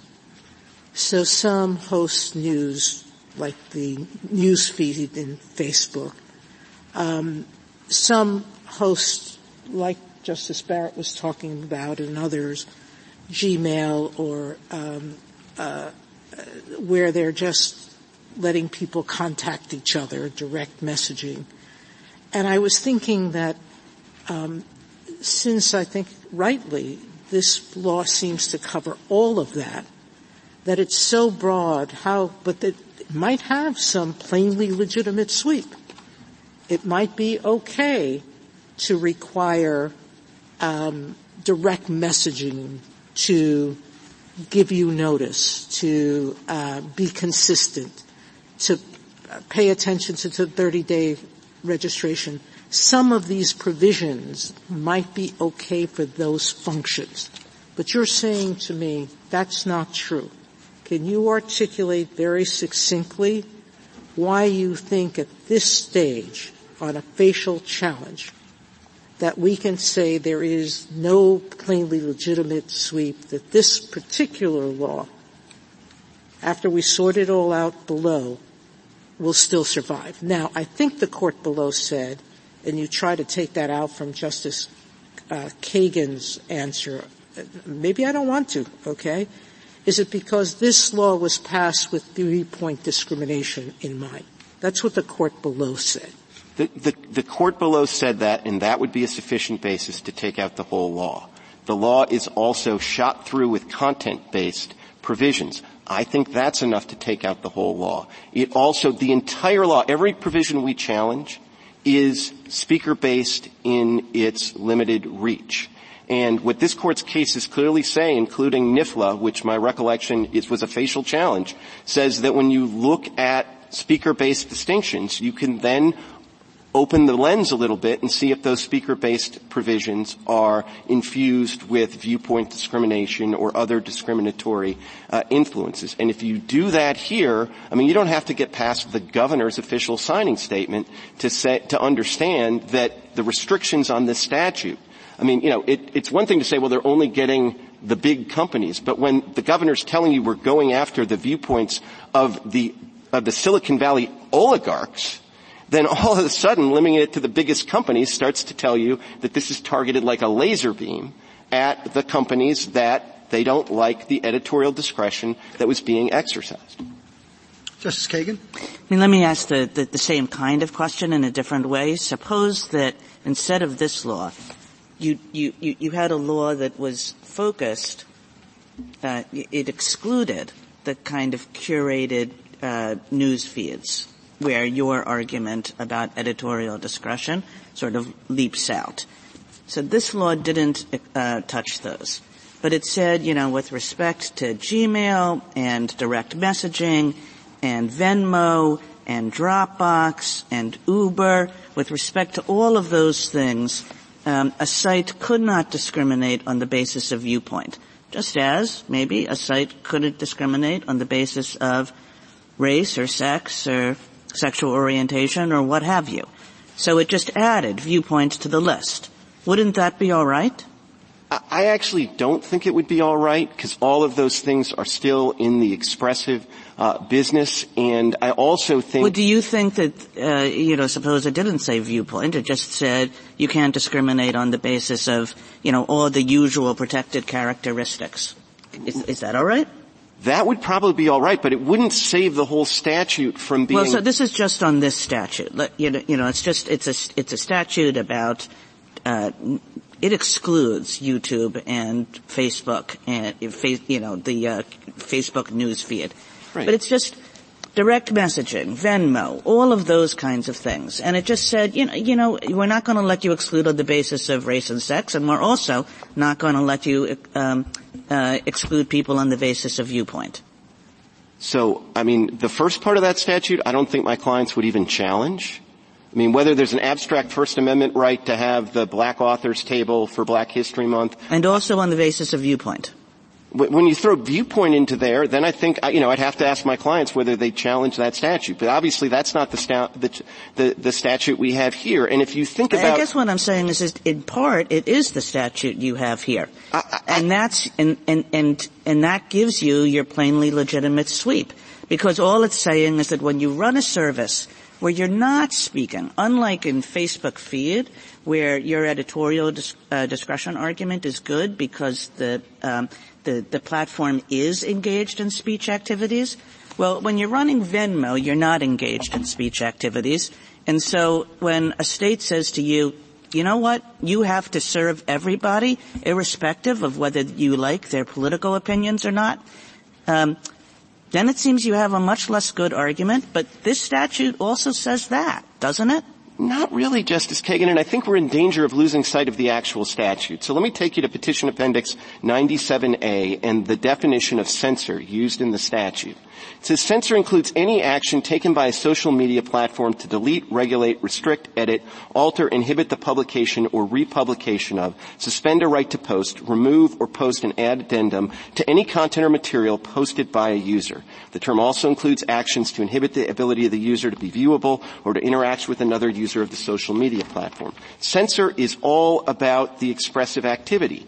Post-prioritization is all about, it specifically talks about a news feed, a feed, a view, search results, and they give essentially political candidates in journalistic enterprises a right to sort of non-discrimination. So they're going to pop up there, even though, I have no interest in politics. I just want to look at, feeds about Italian bicycles. And I'm still going to get these Florida politicians popping in there. That's what this statute does. And then you go through shadow ban. Shadow ban's not about any of the things you're talking about. Shadow ban is all about content. And then we go to journalistic enterprises. They get pride of place. Then we talk about post-prioritization. That's all about how you display the content. So maybe the 30-day provision, you could sort of say that, well, that applies to Uber. But even then, if Uber wants to change its comment policies because all of a sudden, they did one thing to try to, deal with one set of issues and then a problem comes up and there's a whole bunch of people using the comments in a really rude way. Why couldn't they change their editorial policy on the comments? I just don't understand it. And then all of the duty to explain provisions. The duty to explain provisions are all driven by decisions to exclude content. And that happens 1 billion times a quarter at YouTube. So that's a crushing blow. It has nothing to do with some of the other things you're talking about. Thank you. Justice Gorsuch. Justice Kavanaugh. Just pick up on the word censorship, because I think it's being used in lots of different ways. So when the government censors, when the government excludes speech from the public square, that is obviously a violation of the First Amendment. When a private individual or private entity makes decisions about what to include and what to exclude, that's protected, generally, editorial discretion. Even though you could view the private entity's decision to exclude something as, quote, private censorship. Absolutely. That was the whole thrust of this Court's decision in Halleck. And I suppose the Hurley case might have been a completely different case if that was an official City of Boston parade and the City of Boston decided to exclude the group. The whole reason that case came down the way it did unanimously is because it was a private organization exercising its First Amendment right to say we don't want glib in our parade. How does 303 fit into that? Well, I think 303 is just further evidence that, obviously I think 303, where 303 is most relevant, is that, Colorado in that case tried to rely on fair, much the way my friends here rely on fair, and this Court made clear in 303 creative, no, it doesn't work that way. This is expressive activity. And so, and the fact that my friend's best case is fair, I think just shows how radical this statute is, because this targets expressive activity in its core.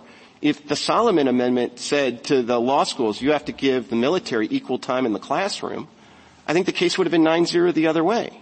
And that's essentially what Florida's trying to do here. And then on the procedural posture, I think this is important to try to understand what's exactly before us. And you've gotten questions on this, but I want to nail it down for my benefit, which is you said that they came in and opposed a PI solely on the ground that what was involved here was not expressive activity or speech, but instead conduct. Is that accurate? That's accurate. It came up in the context of how much discovery we were going to have before we had the preliminary injunction hearing.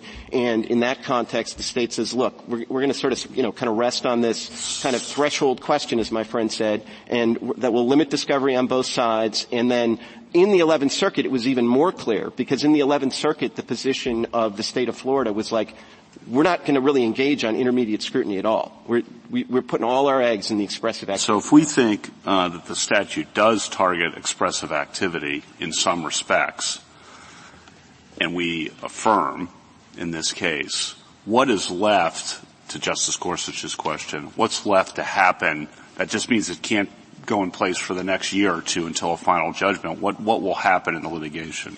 So there'll be litigation on the merits. I don't even think we're past the point where we could amend. So if this court tells us we sure better have an as-applied challenge in there, I suppose we could do that. But the point is the litigation will go on. There will be discovery, unless Florida decides at that point that the writing's on the wall and it tries to pass a more narrow statute. But otherwise there would be discovery. There would be, essentially the whole 9 yards. But in the interim, I just can't emphasize enough, particularly that $100,000 civil penalty provision. All that's before us then is what should happen in the interim before final judgment, and it comes back to us potentially a year or two from now.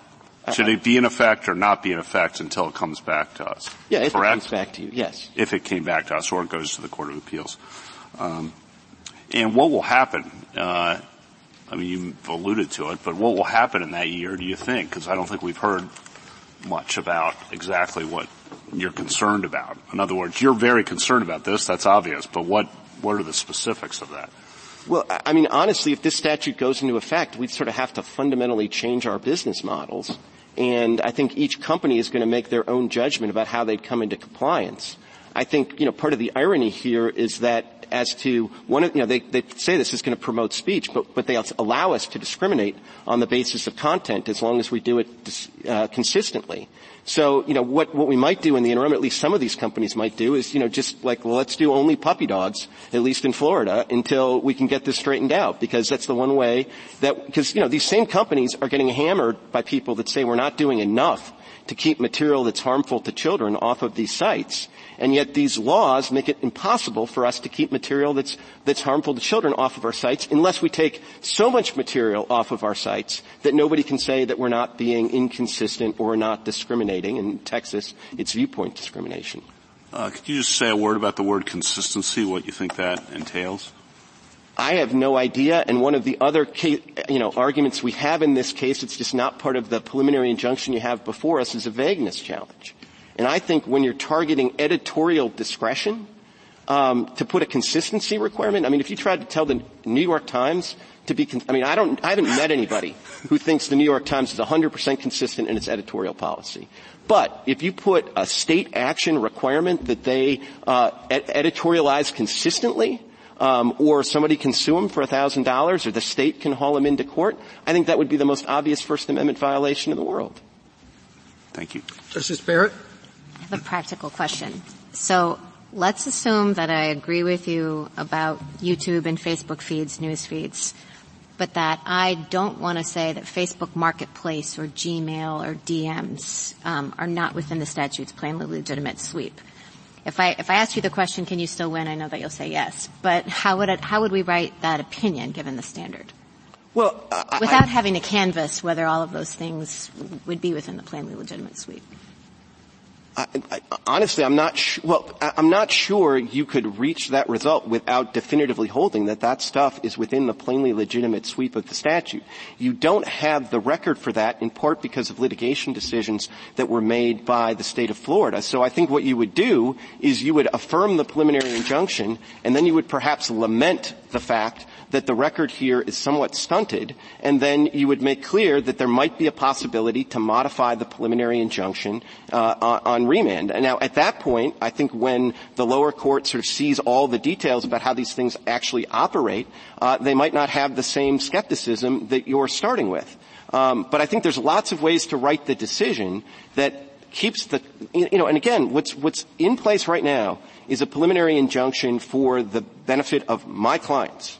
So people that haven't sued yet, the statute in theory could apply to them.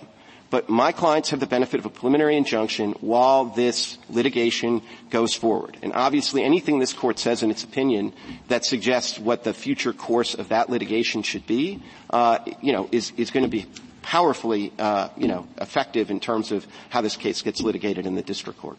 Thank you. Justice Jackson? So, Mr. Clement, I just want to push back for a minute on the private versus public distinction. I mean, I think we agree that the government couldn't make editorial judgments about who can speak and what they can say in the public square.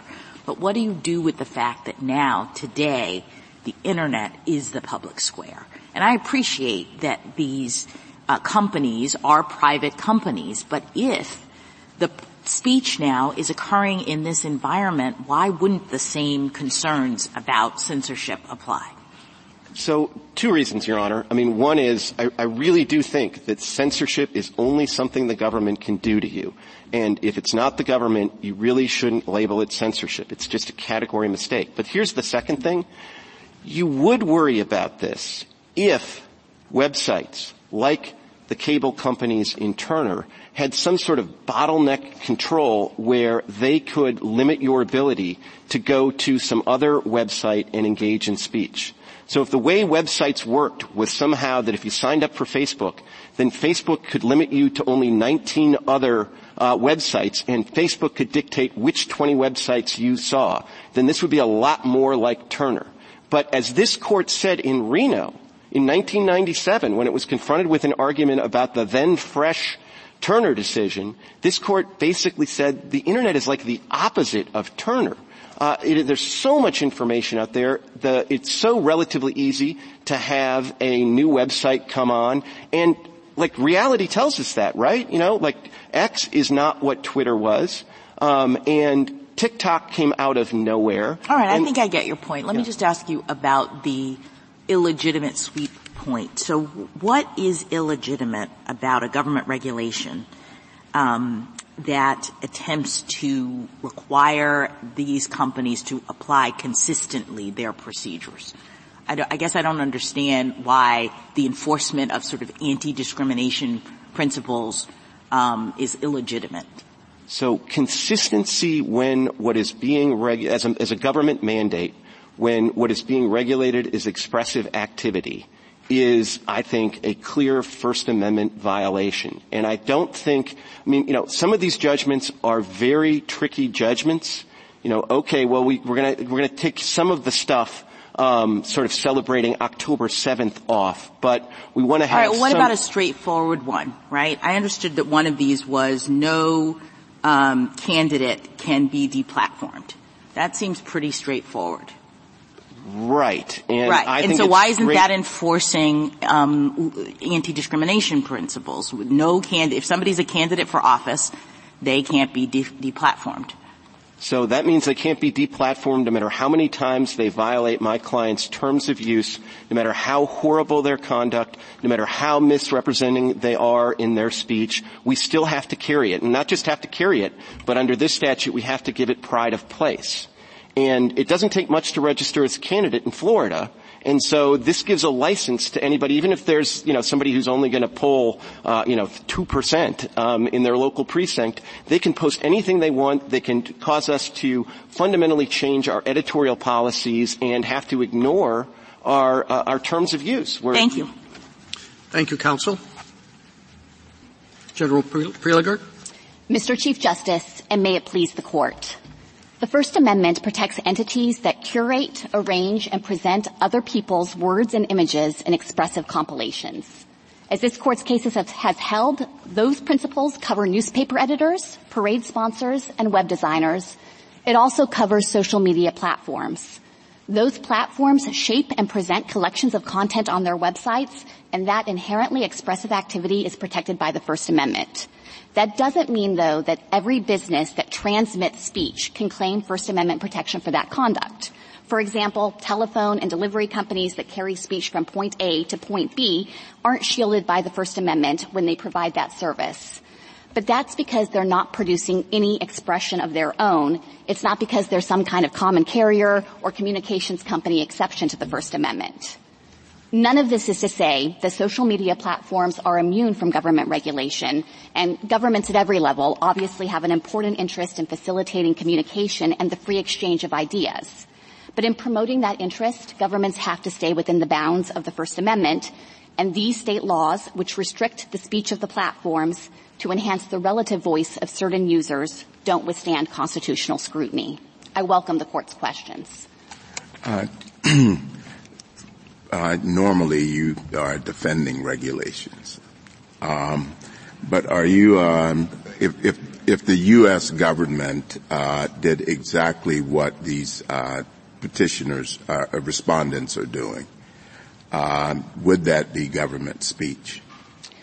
So if I'm understanding the hypothetical correctly, Justice Thomas, if you're suggesting that the government itself would open a forum and allow users to post messages on that, I think that would implicate First Amendment principles because the government might be creating something like a public forum where it would itself be bound by the Constitution. I don't think that would all necessarily qualify as the government's own speech. The critical difference here, of course, is that these platforms are private parties. They're not bound by the First Amendment as an initial matter. Mr. Clement said the difference is that if the government does it, it is censoring. If a private party does it, it is,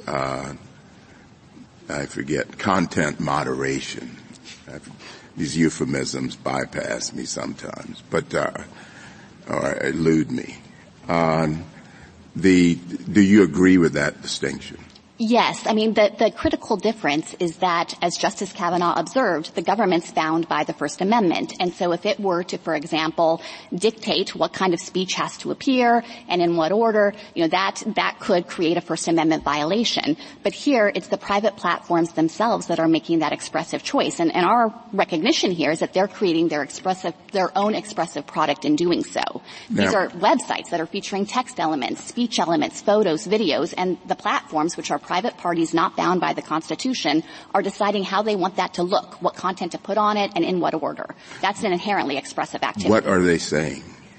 So it depends on the platform, the various value judgments that are embodied in its content moderation standards. I think there's a wide variety in the kind of content that the platforms deem objectionable, the kind of content they think might be harmful or will drive away users and advertisers. There's no one single message that each platform is conveying. But I guess if you wanted to look at the lowest common denominator, at the very least it seems like their content moderation policies embody a judgment of this is material we think might be of interest to our users or that the users will find interesting and worthy of looking at. So it's a lot like the parade in Hurley in that circumstance where the court specifically said, maybe you're lenient, you let a lot of content in, you can't identify a single discernible message from the parade as a whole, but there is still the baseline of the parade sponsor signaling this is something that's worthy of looking at in my parade. General, you indicate in your brief that NetChoice sometimes errs by suggesting that the dissemination of speech is always expressive activity. And I just wonder how we're supposed to deal with that fact, if I agree with you, in this facial challenge context, and particularly when many of the platforms, while reserving the right to prohibit various kinds of posts, most of which are consistent with Section 230, also say and guarantee users a right to express their ideas and opinions freely. I'm quoting from one of them. And even if the platform disagrees, and they say that they do not endorse and are not responsible, again, I'm quoting from some of these terms of service, sure sounds a lot like conduit, doesn't it? So I think there is a big difference between a pure conduit, the kind of company that is, quite literally engaged in carrying speech, transmitting it, whether that's across the telephone wires or via telegraph or on a delivery truck like UPS and FedEx. A big difference between that kind of conduit and what the platforms are doing here, because they're not just literally facilitating users' ability to communicate with other users. Instead, they're taking that and arranging it. Some of them are promising that they're not going to interfere. And they're promising you get to express your views freely and openly. And they're promising and they're representing, rather, that your views don't represent theirs, and everybody understands that. And those are their terms of service. And this is a facial challenge again, and I just think separating the wheat from the chaff here is pretty difficult. Can you help us with that? Sure. And, I think looking at their terms of service, it's certainly true that many of the platforms have generally indicated that they welcome a wide variety of views. But it would be incorrect to say that they are holding themselves out as forums for all possible speech. Those same terms of service contain the kind of editorial policies that are at issue here. And the state laws are narrowly targeted on the kind of speech the platforms want to include. Yes, so it wouldn't be implicated. I acknowledge that their terms of service also include the right to exclude certain speech, but those are usually like the Section 230 things, the way they discuss it, the lewd, lascivious, obscene, blah, blah, blah, blah. And after that, they do seem to promise a whole lot of latitude. And when you look at classic common carriers, it's very similar. They don't give up the right to exclude certain activities or speech that might be detrimental to their business or that might be otherwise regulated. That holds true for telegraphs. It holds true for telephones even. But beyond that, bare minimum, they're open to all comers. And that seems to be how a lot of them are representing themselves to the public, at least. The key difference, though, with common carriers, the kinds of industries that have traditionally been regulated, those in the transportation sector, railroads, some of the communications companies, and so forth, is that they're not creating any kind of expressive speech product in providing their service. And so government regulation that says don't discriminate based on the telegraph companies argued just the opposite back in the day. But I think that those things fail because although they are transmitting the messages, they aren't themselves creating any speech on the side. Oh, they said they were. In fact, they curated a lot of the speech, or tried to, including political speech, which they didn't agree with. I think it's wrong to call that curation. It's certainly true they tried to adopt certain discriminatory whatever euphemism one wishes to choose. But they weren't taking that speech out and putting it into a compilation that's expressive. That's the difference here. Okay. So if they're now, if the expression of the user is theirs because they curate it, where does that leave Section 230? Because the protection there, as I understood it, and Justice Thomas was making this point, was that Section 230 says we're not going to treat you as publishers so long as you are not, it's not your communication in whole or in part is what the definition says. And if it's now their communication in part, do they lose their 230 protections? No, because I think it's important to distinguish between two different types of speech. There are the individual user posts on these platforms, and that's what 230 says that the platforms can't be held liable for. The kind of speech that we think is protected here under the First Amendment is not each individual post of the user, but instead the way that the platform shapes that expression by compiling it, exercising this kind of filtering function, choosing to exclude. Let me interrupt you there. I'm sorry, but I understand that it's not their communication in whole. But why isn't it their communication in part if it's part of this larger mosaic of editorialized discretion and the whole feel of the website?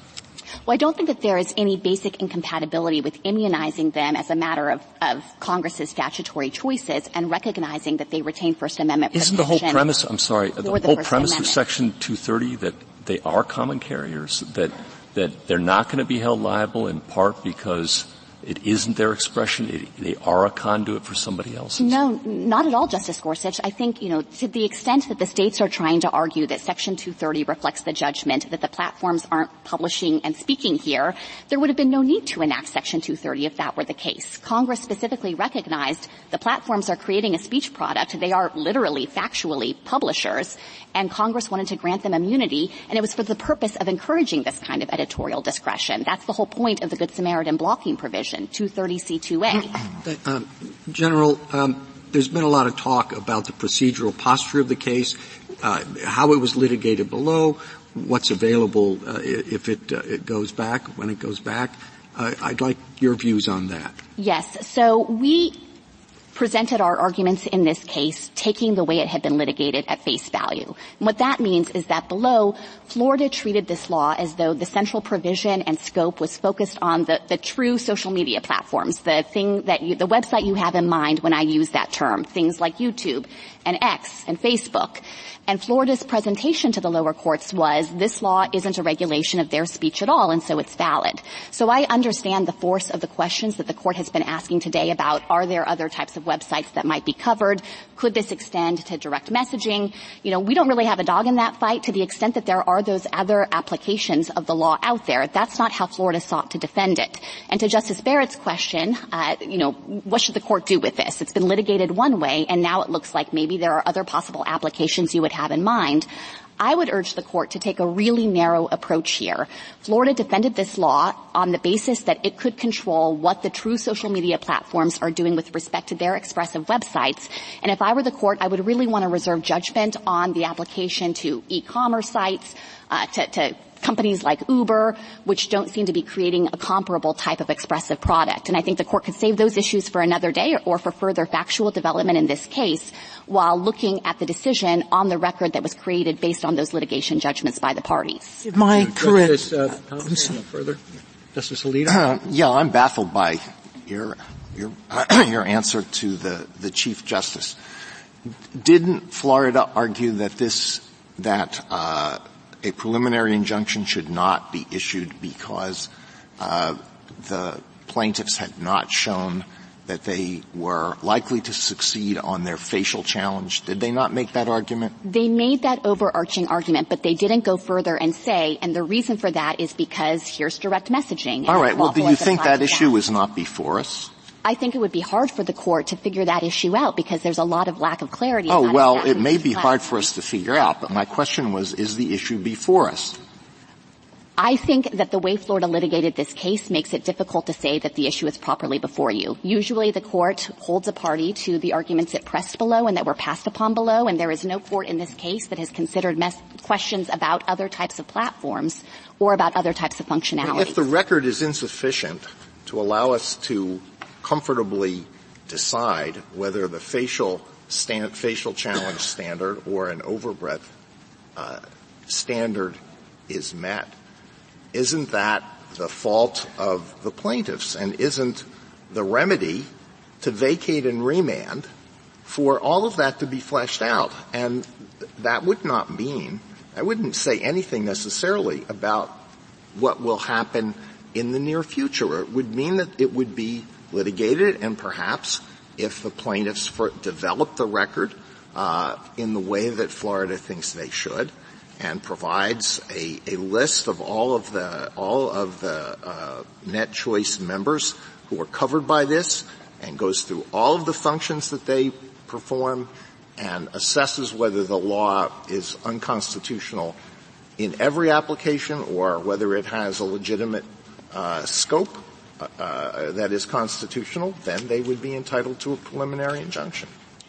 So I certainly don't want to resist the idea that if this court thinks those issues are properly before it and affect the analysis of the facial challenge, notwithstanding the way the parties litigated the case, I don't want to stand in the way of that. I do think there would be a lot of value, though, in the court making clear that with respect to Florida's defense of this law in the lower courts, namely the idea that the state really can control the curation and editorial function of the true social media platforms with respect to their expressive product, that seems to me a type of provision that is invalid in all of its applications with respect to those platforms. Could I just ask you to comment on a few things I understood Mr. Clement to say? So I understood him to say that an email, that the email function could be denied on the basis of access to that could be denied on the basis of viewpoint.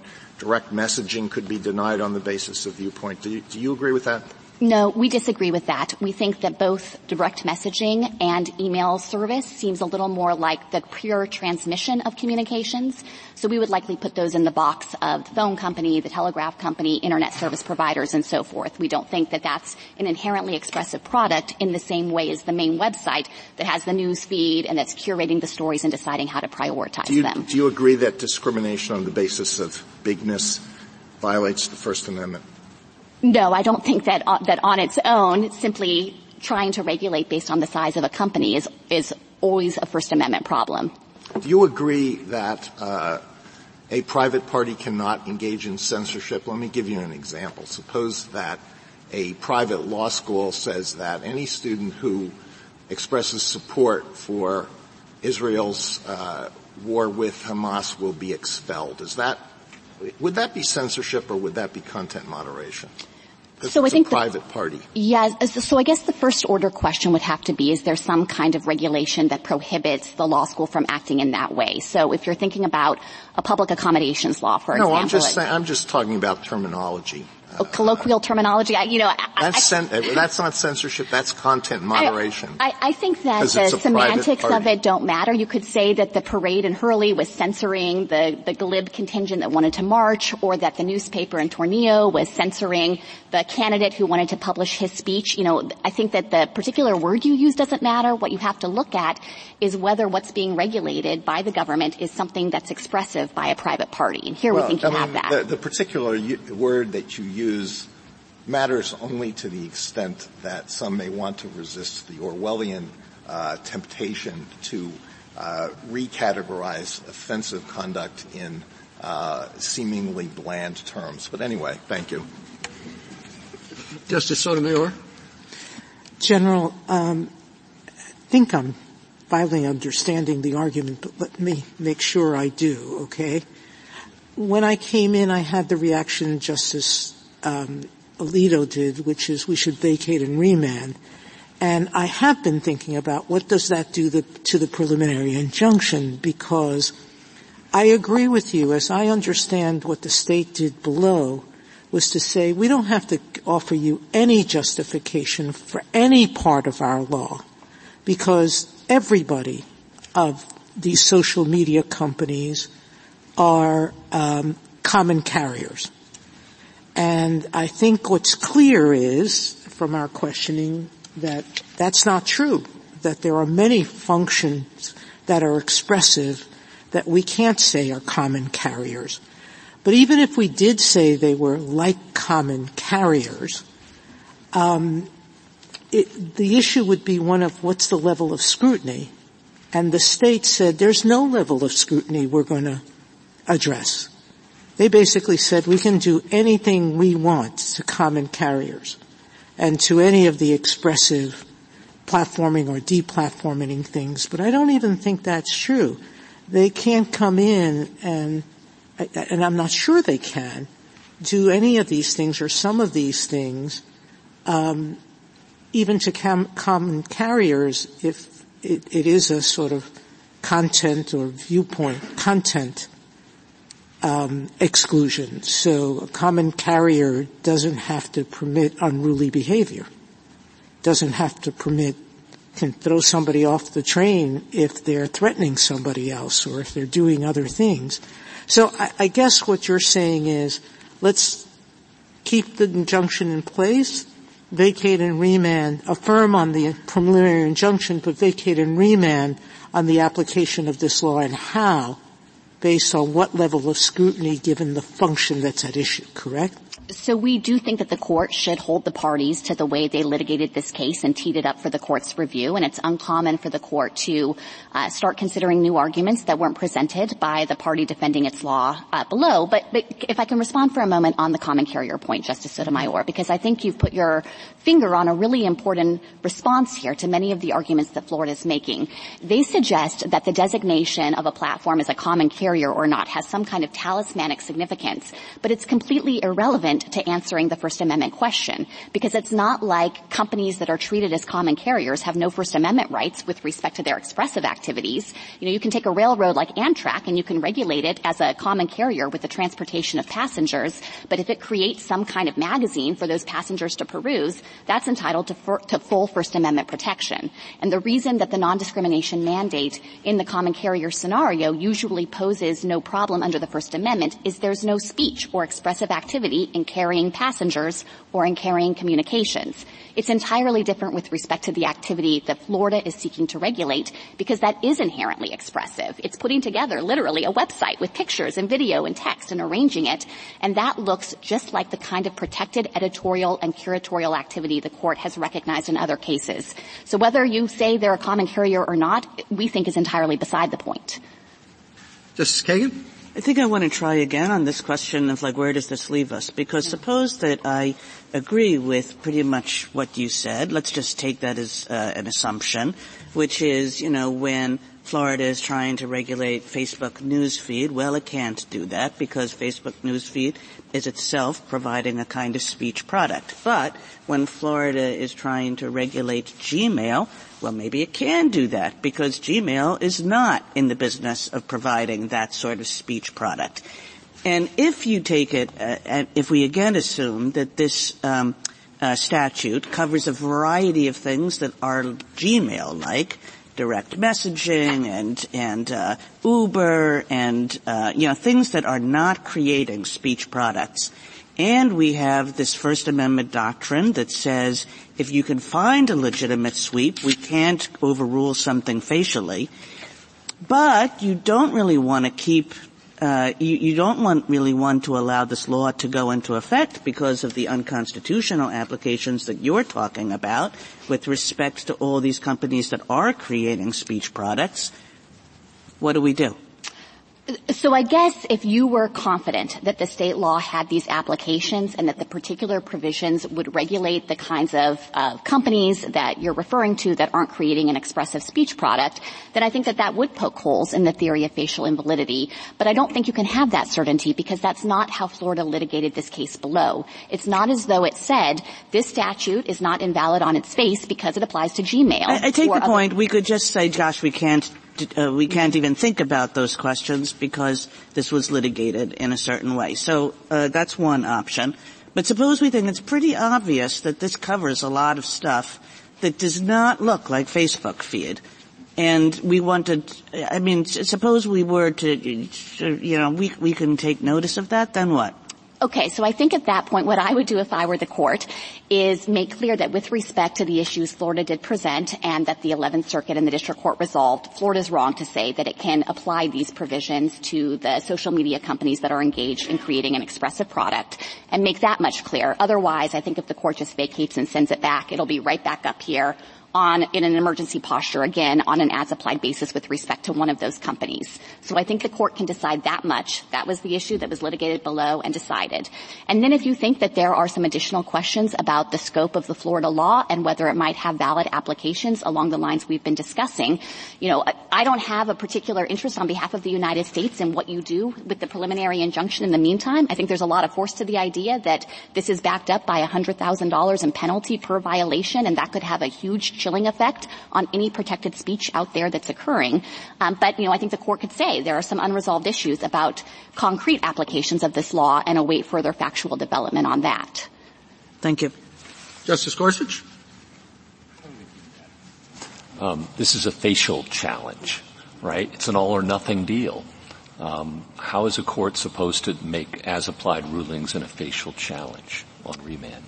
I would do it based on the party presentation principle and the facts. No, I got the first point. I might run out of options beyond that. After the first one, I agree that these are hard questions. Right. It's the first one. I suppose you could certify to the Florida Supreme Court the unresolved issues of Florida law if you think that is necessary to actually reach a disposition in this case.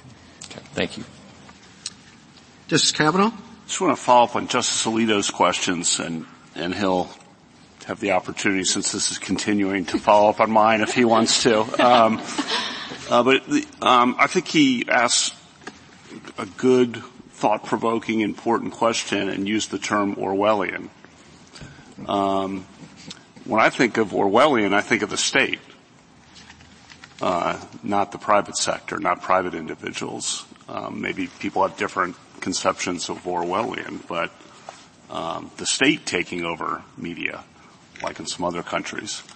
And in Tornillo, the court made clear that we don't want to be that country. That we have a different model here and have since the beginning.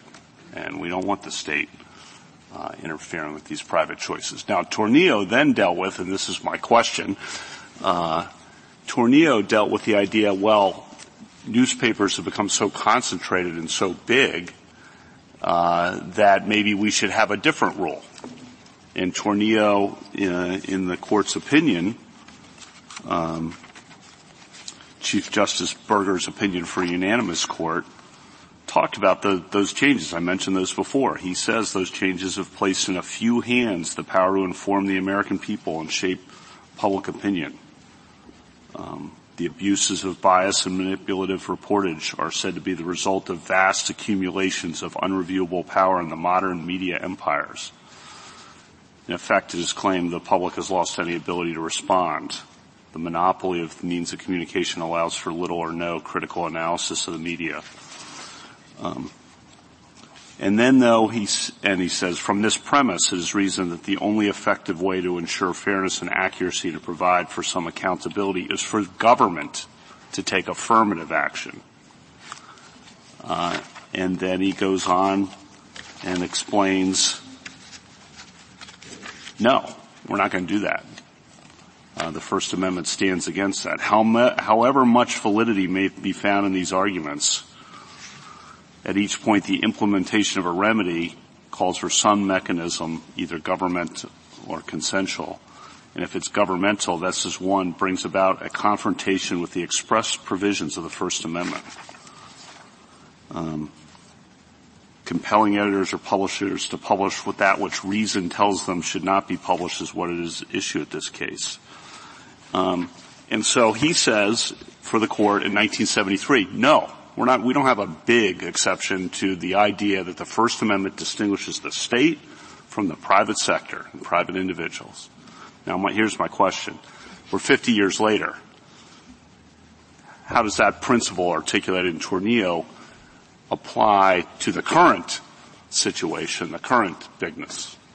So I think that Tornillo does establish a bright line proposition that the state, even if it has these concerns about market power and dominance and control, cannot directly overtake the editorial function and prevent a private party that's creating an expressive product from making those kinds of judgments about how to present that product. But at the same time, I think that there are legitimate concerns here about the kind of power and influence that social media platforms wield. And I want to emphasize, it's not like the government lacks tools to deal with this. It's not as though it can't regulate at all. There is a whole body of government regulation that would be permissible that would target conduct, things like antitrust laws that could be applied, or data privacy or consumer protection, things that we think wouldn't come into any conflict with the First Amendment at all. And even in a situation where the government does think that it's necessary to regulate in a manner that's going to affect protected speech rights, that's not the end of the inquiry. You still have a chance as the government to establish that your regulation can pass constitutional muster, like it did in the Turner case that you were referring to earlier. So I want to be very clear that we are not suggesting that governments are powerless to respond to some of the concerns that Justice Alito mentioned. You know, I think one natural place to go as a government is to disclosure, to ensuring that if you think that platforms have Orwellian policies, you at least make sure users have information about how they're acting, what their policies are, the kind of generalized disclosure requirements here that were not invalidated by the lower courts and aren't before this court. On Turner, the key was content neutral there, right? Yes. So Turner concluded that the interest, the governmental interest that was asserted there, as you put it, was unrelated to the suppression of expression. And the problem here, you know, my friend suggested that Florida has precisely the same interest. But here the interest that Florida has asserted in affecting these content moderation choices is to change the speech on the platforms. It doesn't like the way that the platforms are moderating content, and it wants them to create a new expressive product that reflects the state's judgments about what should go on the website, whether that's candidate speech or speech by journalistic entities or otherwise. And that is just not an interest that's unrelated to the suppression of expression. So we think the court should apply intermediate scrutiny here and find that the state can't get out of the starting gate with that interest. Thank you. Justice Barrett? General, I asked Mr. Clement at the end this practical question, which Justice Kagan also asked you, and so I just want to be sure that I'm understanding maybe exactly your answer to Justice Kagan. It was different than Mr. Clement's to me. You were pointing out to Justice Kagan that if we just vacate and send it back, it's going to be right up here in an emergency posture on an as-applied challenge. So you were encouraging us to address at least this question of whether, like, the Facebook news feed or YouTube, et cetera, is expressive. But if I think there are real problems with some of these other applications which may be legitimate, do you think it's an option to say, you know, that we think that some of these editorial applications would be unconstitutional, but because we don't know about these other applications, they might be within the statute's legitimate sweep, that we're going to vacate and remand anyway and send it back for the court to sort out all of those other applications? So I think that would be one possible approach here. I want to express strong agreement with the instinct I think that underlies that question, that the court shouldn't do more than is necessary here with respect to the types of applications that we've been discussing, e-commerce, Gmail or website or email servers and that kind of thing. I do think they present a really distinctive set of issues, and so if you think that those issues are properly in this case, I don't think the court has received the briefing, frankly, to try to take a stab at resolving them, but it seems like it would be a reasonable thing to do to send it back for further factual development and consideration by the lower courts. Okay, and one other question, and this is about Section 230. When you were talking to Justice Gorsuch, you were pointing out the distinction between the post and the post's content for which, the platform would not be liable, and then the feed. And you were saying, well, the speech that is the platform's is not what's on the post, and that's, the platform can't be liable for that. So could a platform be liable then, say, if its algorithm or its feed boosted things, like, say, the Tide Pod Challenge? That's different. Is that within Section 230? Yeah, so I think that this is, a difficult issue about how 230 might apply with respect to kind of decisions that the platform is making itself with respect to how to structure its service. And I want to be careful here because I have to confess that I haven't gone back recently to look at the brief we submitted in the Gonzalez case last term that I think touched on some of these issues. But I do think that there are circumstances where, of course, if the thing that's causing harm is the platform's own conduct in how it structures its service, that's something that might not be immunized under Section 230. I think all of this is separate and apart from the First Amendment issue in this case, though, because here, whether or not you think that, recognizing that they have a speech product affects the proper interpretation of the statute under 230 and means that there are some situations where they won't have immunity, that is a completely distinct question from whether they are creating a speech product that warrants First Amendment protection. I totally agree, but I also think there are a bunch of landmines. And if that's a landmine, if what we say about this is that this is speech that's entitled to First Amendment protection, I do think then that has Section 230 implications for another case. And so it's always tricky to write an opinion when you know there might be landmines that would affect things later. Yes, and I certainly would think the court could try to carefully cabinet and make clear that it's not opining on the specific statutory terms in 230 or whether this First Amendment characterization of the expressive compilation fits within the provision that Justice Gorsuch cited earlier about creating speech in whole or in part. And the court could very clearly outline that in its decision to try to caution lower courts away from conflating those two issues. Thank you. Justice Jackson? General, I hear you struggling valiantly to set aside other kinds of applications in response to a number of the questions. And I guess I can't figure out why those other applications aren't in this case. I mean, I think Florida defended the law as NetChoice challenged it, and NetChoice brought a facial challenge. And I had understood that to mean, first I was a little surprised that the government's brief didn't focus on that. But I had understood that to mean that NetChoice, number one, bears the burden in this case, and number two, that NetChoice has to, I guess Mr. Clement and I had a difference of opinion as to how you say it, but that burden is to show that there's either no valid application of this law or that the law has a legitimate sweep. So if we can identify other valid applications, if we see worlds in which Uber and money services or whatnot could be regulated, I don't understand why that just doesn't mean that NetChoice has not met its burden, and so that's the answer. Well, I think you would have to conduct it at a more granular level, Justice Jackson, because it's not just about what are the universe of platforms out there and what functionality do they offer. You'd really have to parse the challenged provisions of the Florida law and ask, are those platforms, engaged in any kind of the relevant conduct? I agree with you 100%, but the question is, isn't it NetChoice's burden to have presented the case to us in that way? If we don't have that information, again I say, don't they lose? So I want to say again that we don't have a particular stake in how you think about their own litigation decisions on both sides, but this case very much was teed up in the lower courts as being all about what they called the big three social media companies. That's clearly the central aim of this law. It was focused not on the Ubers of the world and their comment boxes, but on the core function of creating an expressive website that principally contains user-generated components, the text and the photos and so forth. And the provisions that are challenged here are the ones that are focused on the type of editorial discretion that those types of platforms are engaged in. So I don't think it's as easy to say maybe we can look in the dark recesses of this law and peek around a corner and find some possible valid application. That's not how Florida sought to defend the law, and I think it would go down a complicated road to allow the core provisions of the statute I understand, to take effect. General, but the confusion, I think, is that the law on its face is really broad. We've said that. And other people, many people have, noticed that it could apply to all sorts of things, and yet you say it was litigated below as if it was narrow. I appreciate that, but we have a facial challenge on the table. Yeah. And to the extent the entire law goes, then I suppose maybe these other lawful applications would go too. And isn't that problematic when you're talking about facial challenges? Well, you are looking at this in the posture of a preliminary injunction, so I don't think that the court is definitively resolving and kind of issuing the final say on exactly what the status of this Florida law is. But look, I want to agree. I have some sympathy here. In preparation for this argument, I've been working with my team to say, does this even cover direct messaging? Does this even cover Gmail? And we've been trying to study the Florida law and figure it out ourselves.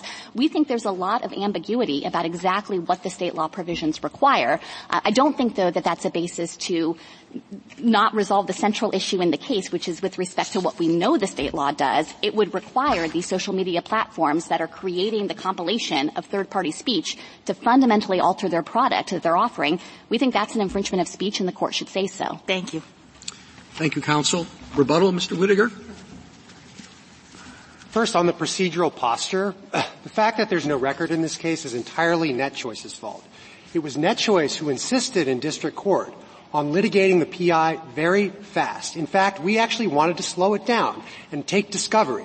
And we actually even offered to voluntarily stay the law while we did that. And NetChoice says, no, we want to go fast. And the district court obliged them, went fast. There was no meaningful opportunity to take discovery. And in fact, when we appealed, we tried to say, hey, let's litigate this case while it's on appeal and do discovery. And they said, no, we want to stay discovery even while it's on appeal.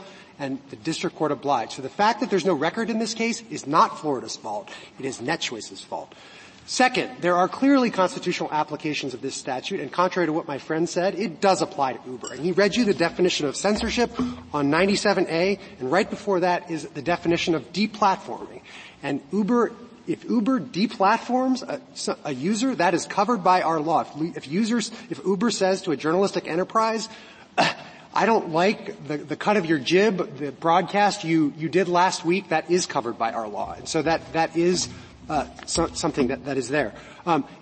There are also, it's not just Gmail, it's also WhatsApp, there are messaging functions, those are constitutional applications, and the consequences of my friend's argument is really quite sweeping. My friend seems to think that even a traditional common carrier has a First Amendment right, I guess, to censor anything. I guess that means that Verizon can turn around tomorrow and have a First Amendment right to kick all Democrats or all Republicans off of the platform, and that would have sweeping consequences that I do not think is supported, because Verizon has no message in deplatforming or censoring its users, and that principle is distinct from what my friend from the United States is saying, because she's talking about, they arrange material on the site in various ways, but that doesn't speak at all to whether they have a constitutional right to censor.